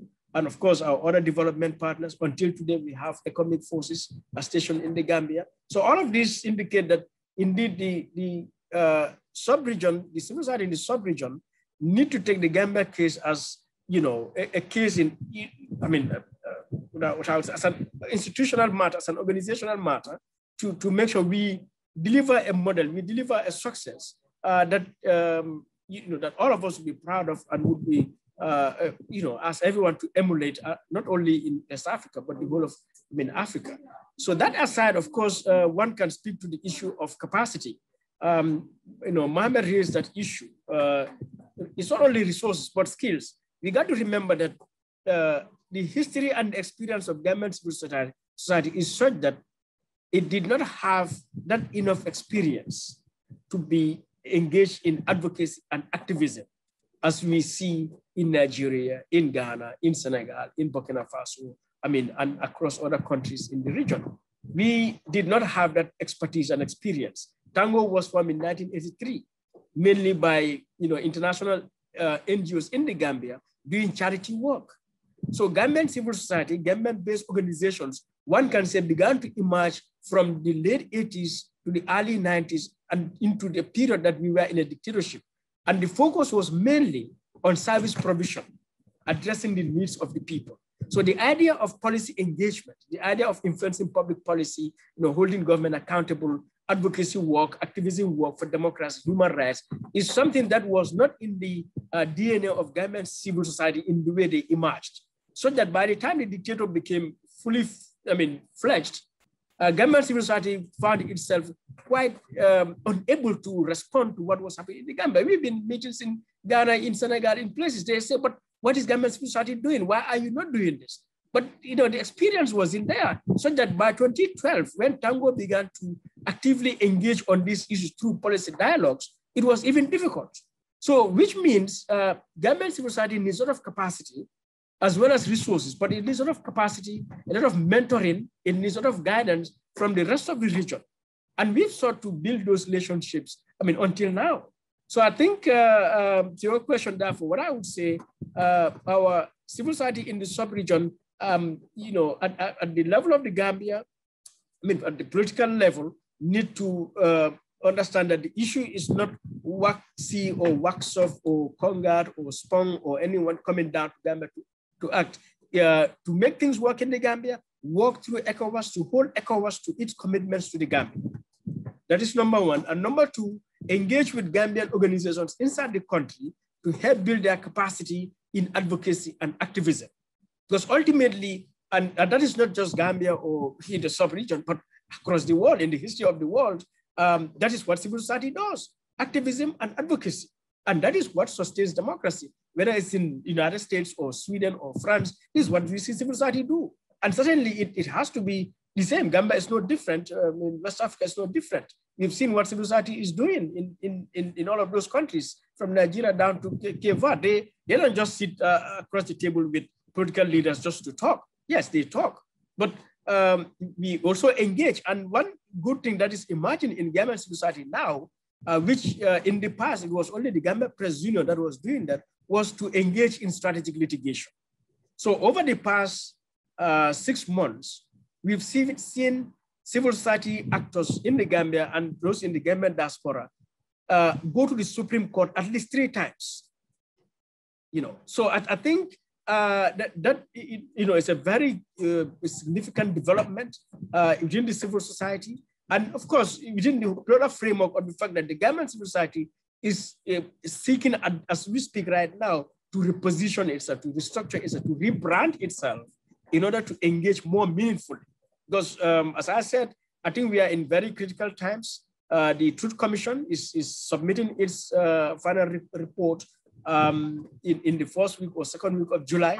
If anything to learn is to say that that report, especially its recommendations, will not be implemented in full or would be done selectively, because we've seen other commissions, what has happened. We've seen this president renege on fundamental promises. So, and when this government downplays, engages or implements, the Truth Commission recommendations with that, objective of political expediency, it is a threat to national security, because the country right now is severely polarized along political party lines, along tribal lines, and there's a whole polarization regarding the dictatorship and the current dispensation or the Truth Commission, that the former president's party, APRC, is hell-bent on demonizing, on discrediting the Truth Commission, the transitional justice process as a whole. So we have a whole community of victims who are disillusioned as we speak right now. Are not confident that this government is going to, implement these recommendations. So what is going to happen, if this president now is seeking to align with the APRC, then effectively we are not going to see recommendations being implemented. And that is a potential cause for concern, in terms of national security, in terms of peace and stability.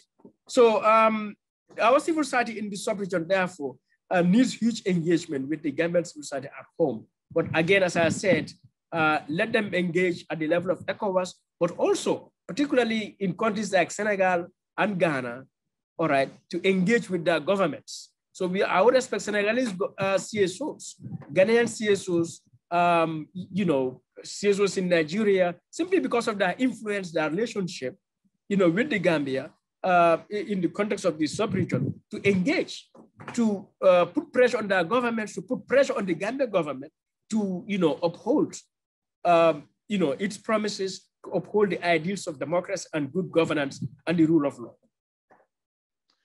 Thank you very much, Madi, and those are very concrete recommendations shared there, and I hope our viewers will take this up. Our participants who are in these respective countries and from across the region will take this up, to make sure that, that solidarity, cross-border, cross-institutional is actually given to ensure that civil society in the Gambia is not left alone. Thank you very much, participants. We are following the feedback that you're sharing in the chat room. Please keep them coming. There is a Google Sheet that has been shared there for you to share with us some honest feedback about this ongoing discussion. So please feel free to click on it and share your feedback. Adija, I will be coming to you because you work within a very unique space within the civil society body, and that is with the media actors across the region. And you understand their way of working, their interests, what they will likely consider as priorities. In your view, Adija, how do you think the media across the region can show solidarity or can support civil society in the Gambia, as they make efforts to contribute to ensure that we have smooth elections in December? Hadija? Thank you, G. This is something I actually always love working on, because we have seen at the press union level, we have registered a lot of success with collaborating with other media organizations across the West Africa region. And I think the perfect example is one in Ghana, Media Foundation for West Africa. And then we actually work with media rights agenda also from Nigeria when the transition period came in, because what we did was we came up with some strategic priorities together. We sat across the table and said, how can Media Foundation from Ghana, and then how can media rights agenda from Nigeria help the Gambia's media reforms agenda in the country? And we got a lot of help from them. And like Madi explained earlier, with civil society in the Gambia during the Jammeh regime was very, very weak. And we realized that we need some technical support from these organizations. And I can happily say that they help us in our drafting of the access to information bill, and also some of the media reforms priorities we had, because what we end up doing is that we came up with a strategic document and we mobilized funds together. We were able to get the funds, and then we worked together as a team with other civil society actors in the country to push for these reforms. And I'm happy to say that most of the things we were working on, more than 50% of them, we succeeded, because currently the access to information bill is in Parliament. They may is actually going for vote in July. And we are very hopeful that the Parliament will vote for that bill. And also some of the cases, also we took it to the Supreme Court and won most of them. I think we only have 2 cases. We actually lost only 2 cases. We submitted our position paper on media reforms for the Constitutional Review Commission together. And this was done through collaboration with other actors across the region. So this is something I personally believe in, and I've seen that it can work. It's actually based on how do you, when you sit at the table, what are some of the discussion, because you need to have honest discussion. What are the roles of each of the actors, or what are the roles of each of the teams on the agenda, and what are some of the areas you are going to work on, how can you work on it? Because it always helps to work together as a team, because it's when you are presenting something and when people look at the papers or some of the reforms you are coming out with and they see different actors there, they take you seriously. Because I realize that most of the time when we go for negotiations with most of our donor partners or some of government officials also, when they look across the table and they've seen that you have different actors from different regions of the across Africa also, they tend to take you seriously because they know that this is a very serious thing, and then they are ready to work with. So these are some of the things I actually believe when it comes to collaboration, it can work very well. And when it comes to media has always been very, very supportive, especially when we are coming to elections also, because it's easier. We have seen that media organizations now are more organized when it comes to investigation, when it comes to sharing news report and everything. We talk to each other more. We share information more. So when it comes to partnering, it always works very well for us. And coming to this election, I will hope to see those partnerships again across the region from our colleagues in different countries. Thank you. Thank you very, very much. And before I invite my colleague Omolara, just to draw our attention to this regional platform that collates information on electoral practices across the region. It's called the Electoral Integrity Portal, www.eliwa.org. It's been shared on the chat. You as a citizen, wherever you are, you can create your account and you can share updates on what is happening in your country vis-a-vis the democratic process in your country. Omolara, are you there, please?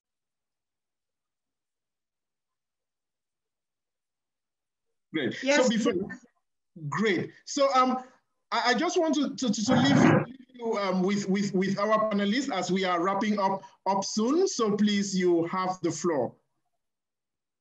Okay.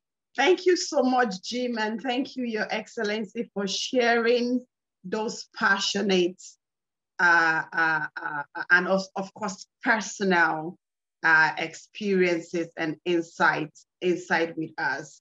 And we really appreciate your sincerity and the details that you have shared with us on this webinar, and also to my colleagues Lamin, Jawara, and Madi. Thank you for also sharing your own perspective with us.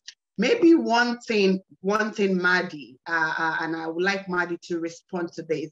I do know, and I'm sure you will acknowledge that ECOWAS, you did acknowledge that ECOWAS was quite instrumental in where we are, the much progress we have made in the Gambia way before 2016, and of course from 2016.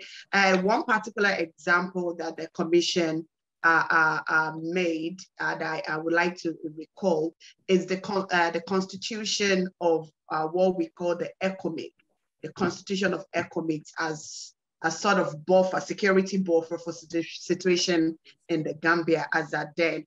I would like you, and of course, in this conversation, we have been talking about the need for security reform, legal, constitutional, and institutional reforms, which were part of the primary agenda for this regime, and not following those reforms due to so many challenges has actually limited the progress that we have made on the Gambia project. But I want to ask, amidst all the feedback that you have all given regarding to the current security situation in the country, how is ECOMIG responding or helping the Gambians, and of course this government to respond to these security challenges, because I'm not sure of the details of their mandate, but I do know, of course, missions like that are to offer security, support, protection of all sorts. Can you speak about the role of ECOMIC in the Gambia now, and if that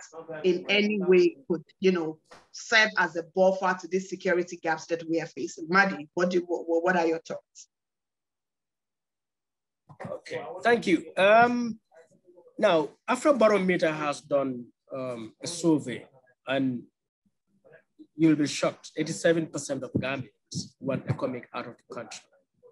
Now, ECOMIC is here only to protect the president. So ECOMIC has little relevance in terms of crime in the communities of the Gambia, because they are not deployed to address that.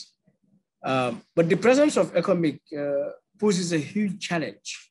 For me, one of the reasons why there is no security sector reform primarily is because the political leadership, that is the president, finds more confidence and comfort with ECOMIC being present. And consequently, together with the security leadership, the military, intelligence, and police, who merely want to maintain their turf, keep things as they are, there is therefore no interest within the security leadership community and the political leadership to engage in robust security sector reform. All that we see happen here in terms of security sector reform, basically, is about promotions within the police, within the military, and other security agencies. And so, for me, this poses a national security challenge, because when ECOMIC continues, one may ask for how long? We are now 4 or 5 years to the end of this term. If there are narratives, I know that, yes, there are still German loyalists in the military, but there are German loyalists even inside the National Assembly. There are German loyalists even inside the State House as public officials. There are German loyalists in every sector of Gambian society. In fact, German has his party here who maintain him as the supreme leader of that party, as a legally registered entity. All right? But does that mean, therefore, these are all individuals armed and hell-bent to subvert or to overthrow the government of the Gambia or threaten the security of the Gambia? So if we want to depend on that narrative, therefore, to keep ECOMIC here, which is not even there to secure the Gambia, but to secure the presidency, we are only prolonging, deferring our challenges into the future. And that is a problem that needs to be addressed. So for me, the presence of ECOMIC as it is unjustified. And this all the more comes back to the issue of political will. And I think as West Africans and our organizations, and this is why I bring in the engagement with ECOWAS, it is high time we demand our political leaders to provide ethical leadership, value-based leadership, that people get committed to their words, people abide by democratic ideals, people abide by actual national interests, not merely to say it, but to really respect national ideals, to respect values and ethics in leadership. Because otherwise, I mean, what do we lack in the Gambia or in any country in the sub-region? Gambia has adequate technical capacity. We have adequate resources. We have adequate materials of anything you can imagine to run a good society. But what we lack is ethical governance, all right? Based on value-based leadership and management. And until we address that as a people, we will sit here, I mean, making high-sounding slogans and all of that. But at the end of the day, what do we see? In Cote d'Ivoire, why would they have Ouattara has to be there for a third term? Why should that happen in Mali? I mean, in Conakry? Why do we have what we have in Mali, IBK? What kind of leadership was he provided? And, until what we have there today. I mean, go across the region. Even in Senegal, there are threats to the term limit, I mean, that is in place down there, the democracy that has been nurtured there for so long. And all that is not necessarily because we don't have the knowledge or the skills or the resources. It's because value-based ethical leadership is missing.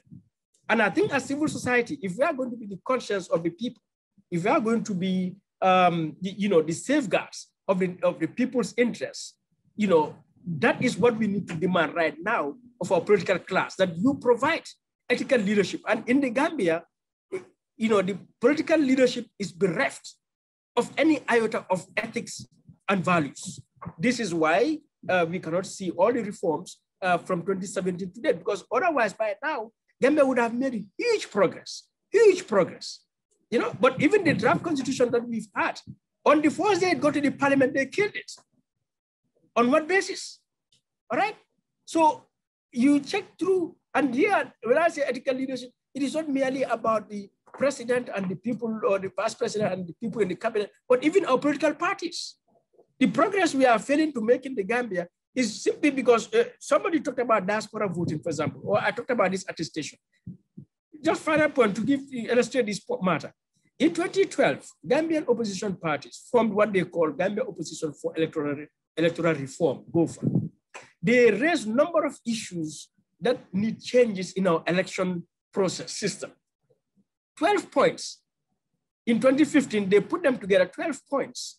And diaspora issue was raised, this attestation was raised, and other issues. They submitted this demand to the president and copied to the Speaker of the National Assembly, to the chairman of the IEC, to the United Nations, to even Jesse Jackson in the United States.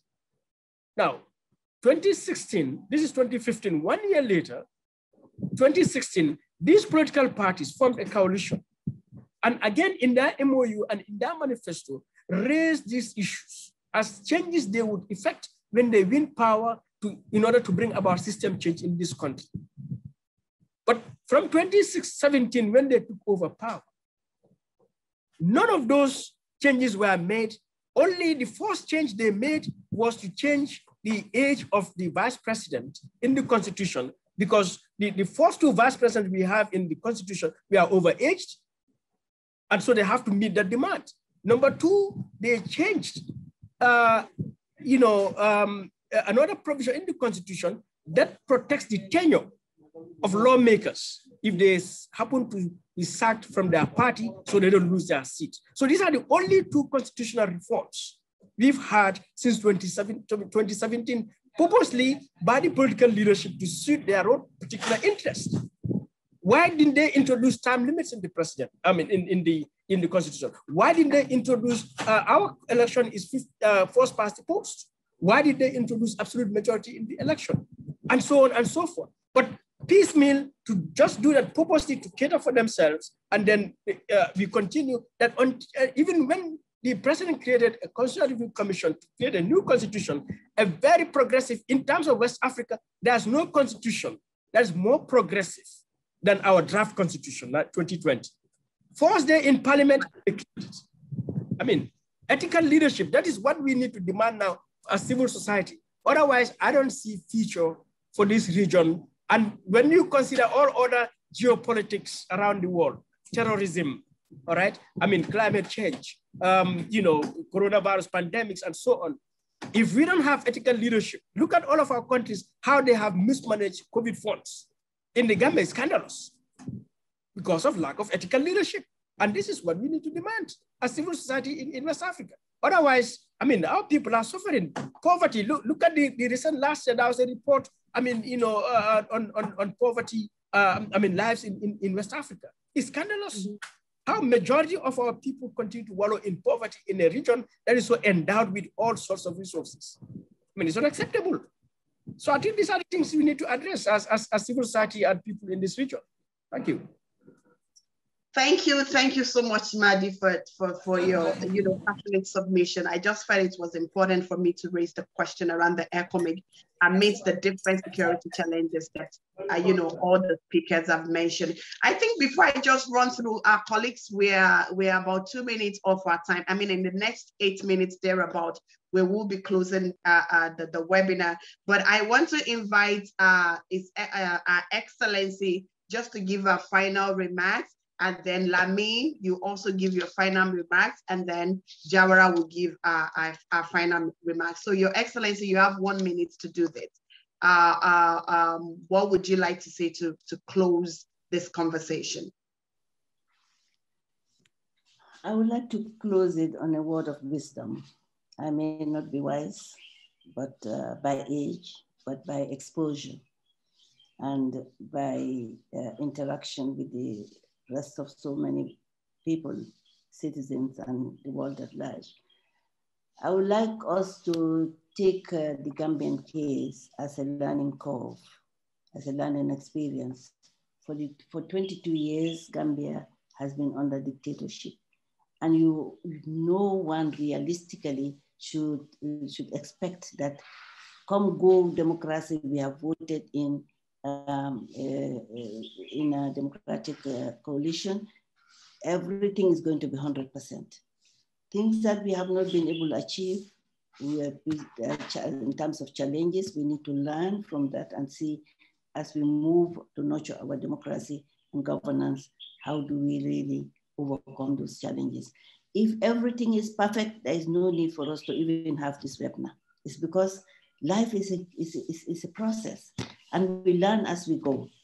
There needs to be clarification on the fact that so many people just jump and say, it's easy, to just be behind the scene and say, oh, they have betrayed us. Lamin has said it, Madi has said it, that the political leadership has betrayed the country. Not because I was part of the coalition and I'm still part of the coalition, but it's important to recognize that we came in without a dime. Our import cover was just for 1 month. We had to look for money just to pay people's salaries. Otherwise, the country would have been upside down. We were able to run helter-skelter to get the EU, the World Bank, the United Nations system to help us have that income cover. We came again to, we need to have a plan, because without planning, there's nothing you can do. You understand? So this was not like interest-based, but it was the system. After 22 years of dictatorship, it's like post-conflict. I worked in UNDP for 5 years, from 1997 to 2002, and I know post-conflict.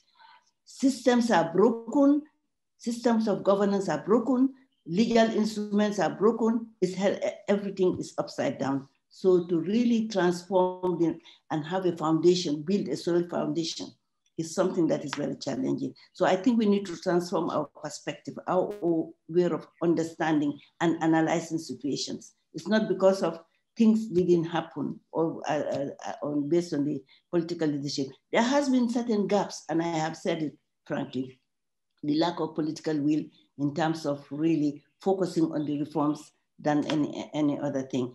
Now, my closing remarks is that it is great for WACSI and Civil Society for Change, your co-funders that have organized this. Pardon me? Innovation for Change. Innovation Africa for Hub. Change. Yes. Africa Hub. We appreciate your choosing the Gambia personally, and I think I can speak for all the Gambians on the platform, that we appreciate you choosing the Gambia to discuss our challenges, our opportunities. The challenges are there, we will go by them, learn from them, and of course the opportunities are also there. The country is open, and the fundamental thing is that the Gambians are ready never to have Gambia closed again to the world. We have reopened the foreign relationships, diplomatic, not only political diplomacy, but now it's economic diplomacy. And the economic diplomacy has brought so much to the country that we need to reckon that. The fact that we also need to have that ECOWAS, the involvement of ECOWAS and the African Union and so forth. We can have African civil society to engage their governments, but it's also important for them to ensure that they have the voice of the people in ECOWAS. ECOWAS must be an ECOWAS of the people. They've already had an act, they have enacted that. The African Union should be the voice of the people, because if you look at the Agenda 2063, it means it should be a new renaissance driven by the people, by the African citizens. So, and of course, this has to be conclusive, it has to be inclusive, good governance, where civil society, politicians, media, I see my daughter Khadija Jawara, who I've been working with, and I have a lot of admiration because she's young and she's very dynamic into the process. Working with the media played a fundamental role in the change, and we need to really have the strategic partnerships and work together and have the same common objective and goal that Gambia's democracy is here and it will work by God's grace. But of course, it's not just sitting and talking about it, but action, working together, having the same objective. And my flag is the Gambian flag, the African flag. And of course, behind it is Gambia first. We work on Gambia first, then we work sub-regionally, then we work regionally, and then the world at large. It is us who should really ensure that our democracy works. And we should not be angry. We should have my mom always tells me, in life, there are two things. One, first of all, you have to know what you want. That what you want is in the interest of the common good. Secondly, you have to have the approach in terms of how you say it to get where you want. Because nobody can fight against government. You have to have a strategic approach, an intelligent approach, where you can really stay relevant, stay active, and stay engaging to ensure that you can hold a government accountable. Now, I can assure you that nobody suffer in the Gambia and the sub-region. So we thank you so much. I thank you, Madam Moderator, Charles, and everyone who is on the platform, Madi, my sons, Madi, Lamin, and all those who are on this platform. And I am recommending strongly that the conversation on the Gambia should continue. And if you require that we support it in any way personally or however, we will support this platform to be consolidated so that you see us through December 4th, 2021 and beyond. Because democracy is not only elections. We go beyond that to do good governance, ensuring that everybody has meets or achieves his aspiration as a nation. Thank you so much, Your Excellency. We really appreciate your feedback. Lamin, what would you have to say for 1 minute? What would you have to say to close this conversation? Thank you to both WACSI and Innovation Hub Africa for this great conversation, needed conversation. I think it's very important. I want to encourage all of you and other partners to continue this. I think this should not just be here, it should just continue. We need to have more of it from now to the elections so that at least we can raise more awareness of the situation and then, in fact, entice civil society to be more active into supporting and safeguarding the democracy. One thing that I will say is nobody will come from, and nobody have came from anywhere to help us win the democracy for ourselves or move ourselves out of the dictatorship. It's us plus our African brothers and sisters out there that help us to deliver the democracy or the change that we had in Gambia. So we need to safeguard it. We need to really be progressive and aggressive at the same time to safeguard it. We should not do apologetical in terms of the language of how we hold leaders who are betrayers, who are selfish, who have been really looking into only their interests. African leaders, and especially West African leaders, have really, failed the citizenry for quite long. When West Africa was going to be a sample for democracy in the world, we have seen that presidents and leadership have been betraying people and citizens for quite long. When presidents died for 3 years, now thinking of 15 years, dropping a constitution, taking for 15 years. So that shows that, we should not. And we have seen samples of it happening in West Africa. That's why the urgency for us to work together in protecting and preventing ourselves to be dragged back to dictatorship. We need to really work together and so that the uncertainty is big if we do not guide this process as citizens and empower the civil society, educate them as much. Madi talked about ethical leadership. I think that's the solution. I completely agree with him. When we have integrity in ourselves as people, we will definitely deliver to our country, not to ourselves. And that's what many leadership are doing, including Gambia. Thank you so much, Lamin. Thank you. Jawar, are you there? Yes, thank you very much, WACSI, for giving us this platform.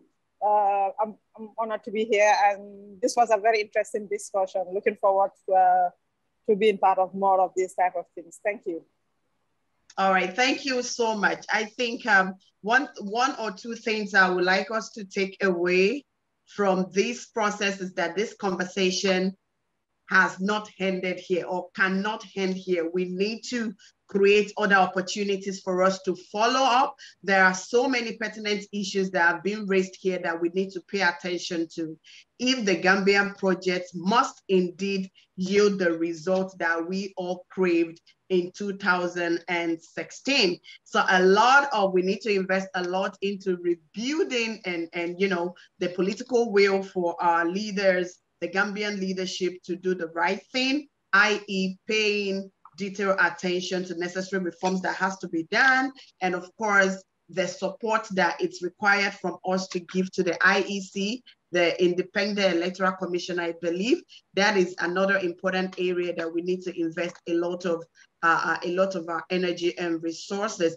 And of course, conscientizing the people to continue, you know, actively engage the different political parties, you know, asking questions, cross-examination of manifestos, you know, the campaign processes. I think these are electoral processes that contribute to the success, the free, you know, credibility of our electoral processes. And this is where I love the different points that Madi raised on how civil society can better contribute to the process or the processes. So calling on civil society across the Gambia and beyond, and indeed West Africa, to be part of this process. Madi, you also raised the need for capacity development, building of the Gambian civil society, not only in advocacy, but of course in democracy, governance, and the likes of it. And this is an area that we as WACSI will be actively exploring post this conversation.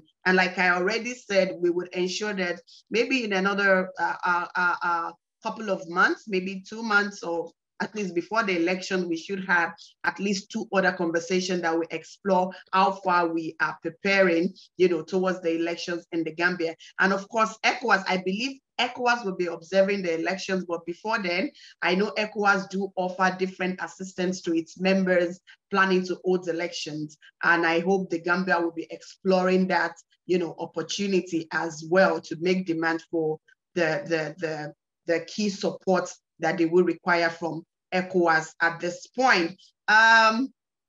Yes, so Madi, I'm reading all your comments, but time is really against us. I want to believe that this is June. Sometimes in August, we would follow up with the different groups within the Gambia. And sometimes in August or September, we should be having this conversation again to see how things may have changed and how close we are in preparation towards the election. So on this note, on behalf of WACSI Management and Board, and of course, Innovation for Change African Hub, we want to thank every one of you, all the panelists, for being part of this conversation, and of course, to all the participants from the Gambia, West Africa, and beyond. We want to thank you for your contributions, for your participation. To those who joined us on Facebook, we also want to thank you for being a part of this conversation. This is not the end of it. We will be alerting you when next we will be taking on the Gambia and the forthcoming elections again. To WACSI team, thank you so much. And it is goodbye from us here. Thank you so much. Have a good day, and we will see you soon. Thank you so much. Thank you, Amo, and everyone. Bye-bye. Yeah, thank you, Madi. Bye-bye. Thank you. Bye-bye. Good to meet you. See you again. Bye. Please share your feedback via the link we shared. And Lamit, your feedback is well noted. For subsequent events. Thank you. Perfect. I've already shared also in the feedback session, so you find it there. No problem. All right. Thank you. Bye-bye. Okay, bye-bye. Thank you, Lamin. I've noted the point on working with local media in the Gambia to actually put the program live. Yeah, thank you so much. That's really important. That's important. Taking note of that. Thank you, Your Excellency. Thank you so much. Yeah. Thank you so much. Thanks, everybody. Oh, okay. I don't know how many people are still on board. Okay, I think we have a few. If you can put on your camera for a few seconds, the comms we like to take a picture. I'm so sorry. I should have done that. It was part of my responsibility. I'm so sorry. So please, can we put on our cameras? Please. I think we still have about 25 of us on the platform. Please put on your camera and the comms when you're ready. You can, oh, I'm so sorry. I think my camera is on. Please, can we all put on our camera, please? Okay. Comms, if you're ready, you can, yeah, our camera, and I'm happy all the speakers are still here. So comms, can we have the group picture? Let's know who is coordinating it. Leanne, would that be you? Let's smile. I know we're going to get through with the Gambia. Can we smile, please? Smiling for the Gambia. Yes, let's smile for the Gambia. It shall be well, definitely. Yeah. All will be well, inshallah. The smiling coast. Yeah, forever. All right. Thank you very much. Thank you. Thank you so much, Your Excellency. Madi, Lamin, and Jawara. Thank you so much. Goodbye. Thank you. Bye-bye. Yep. Thank you. Bye.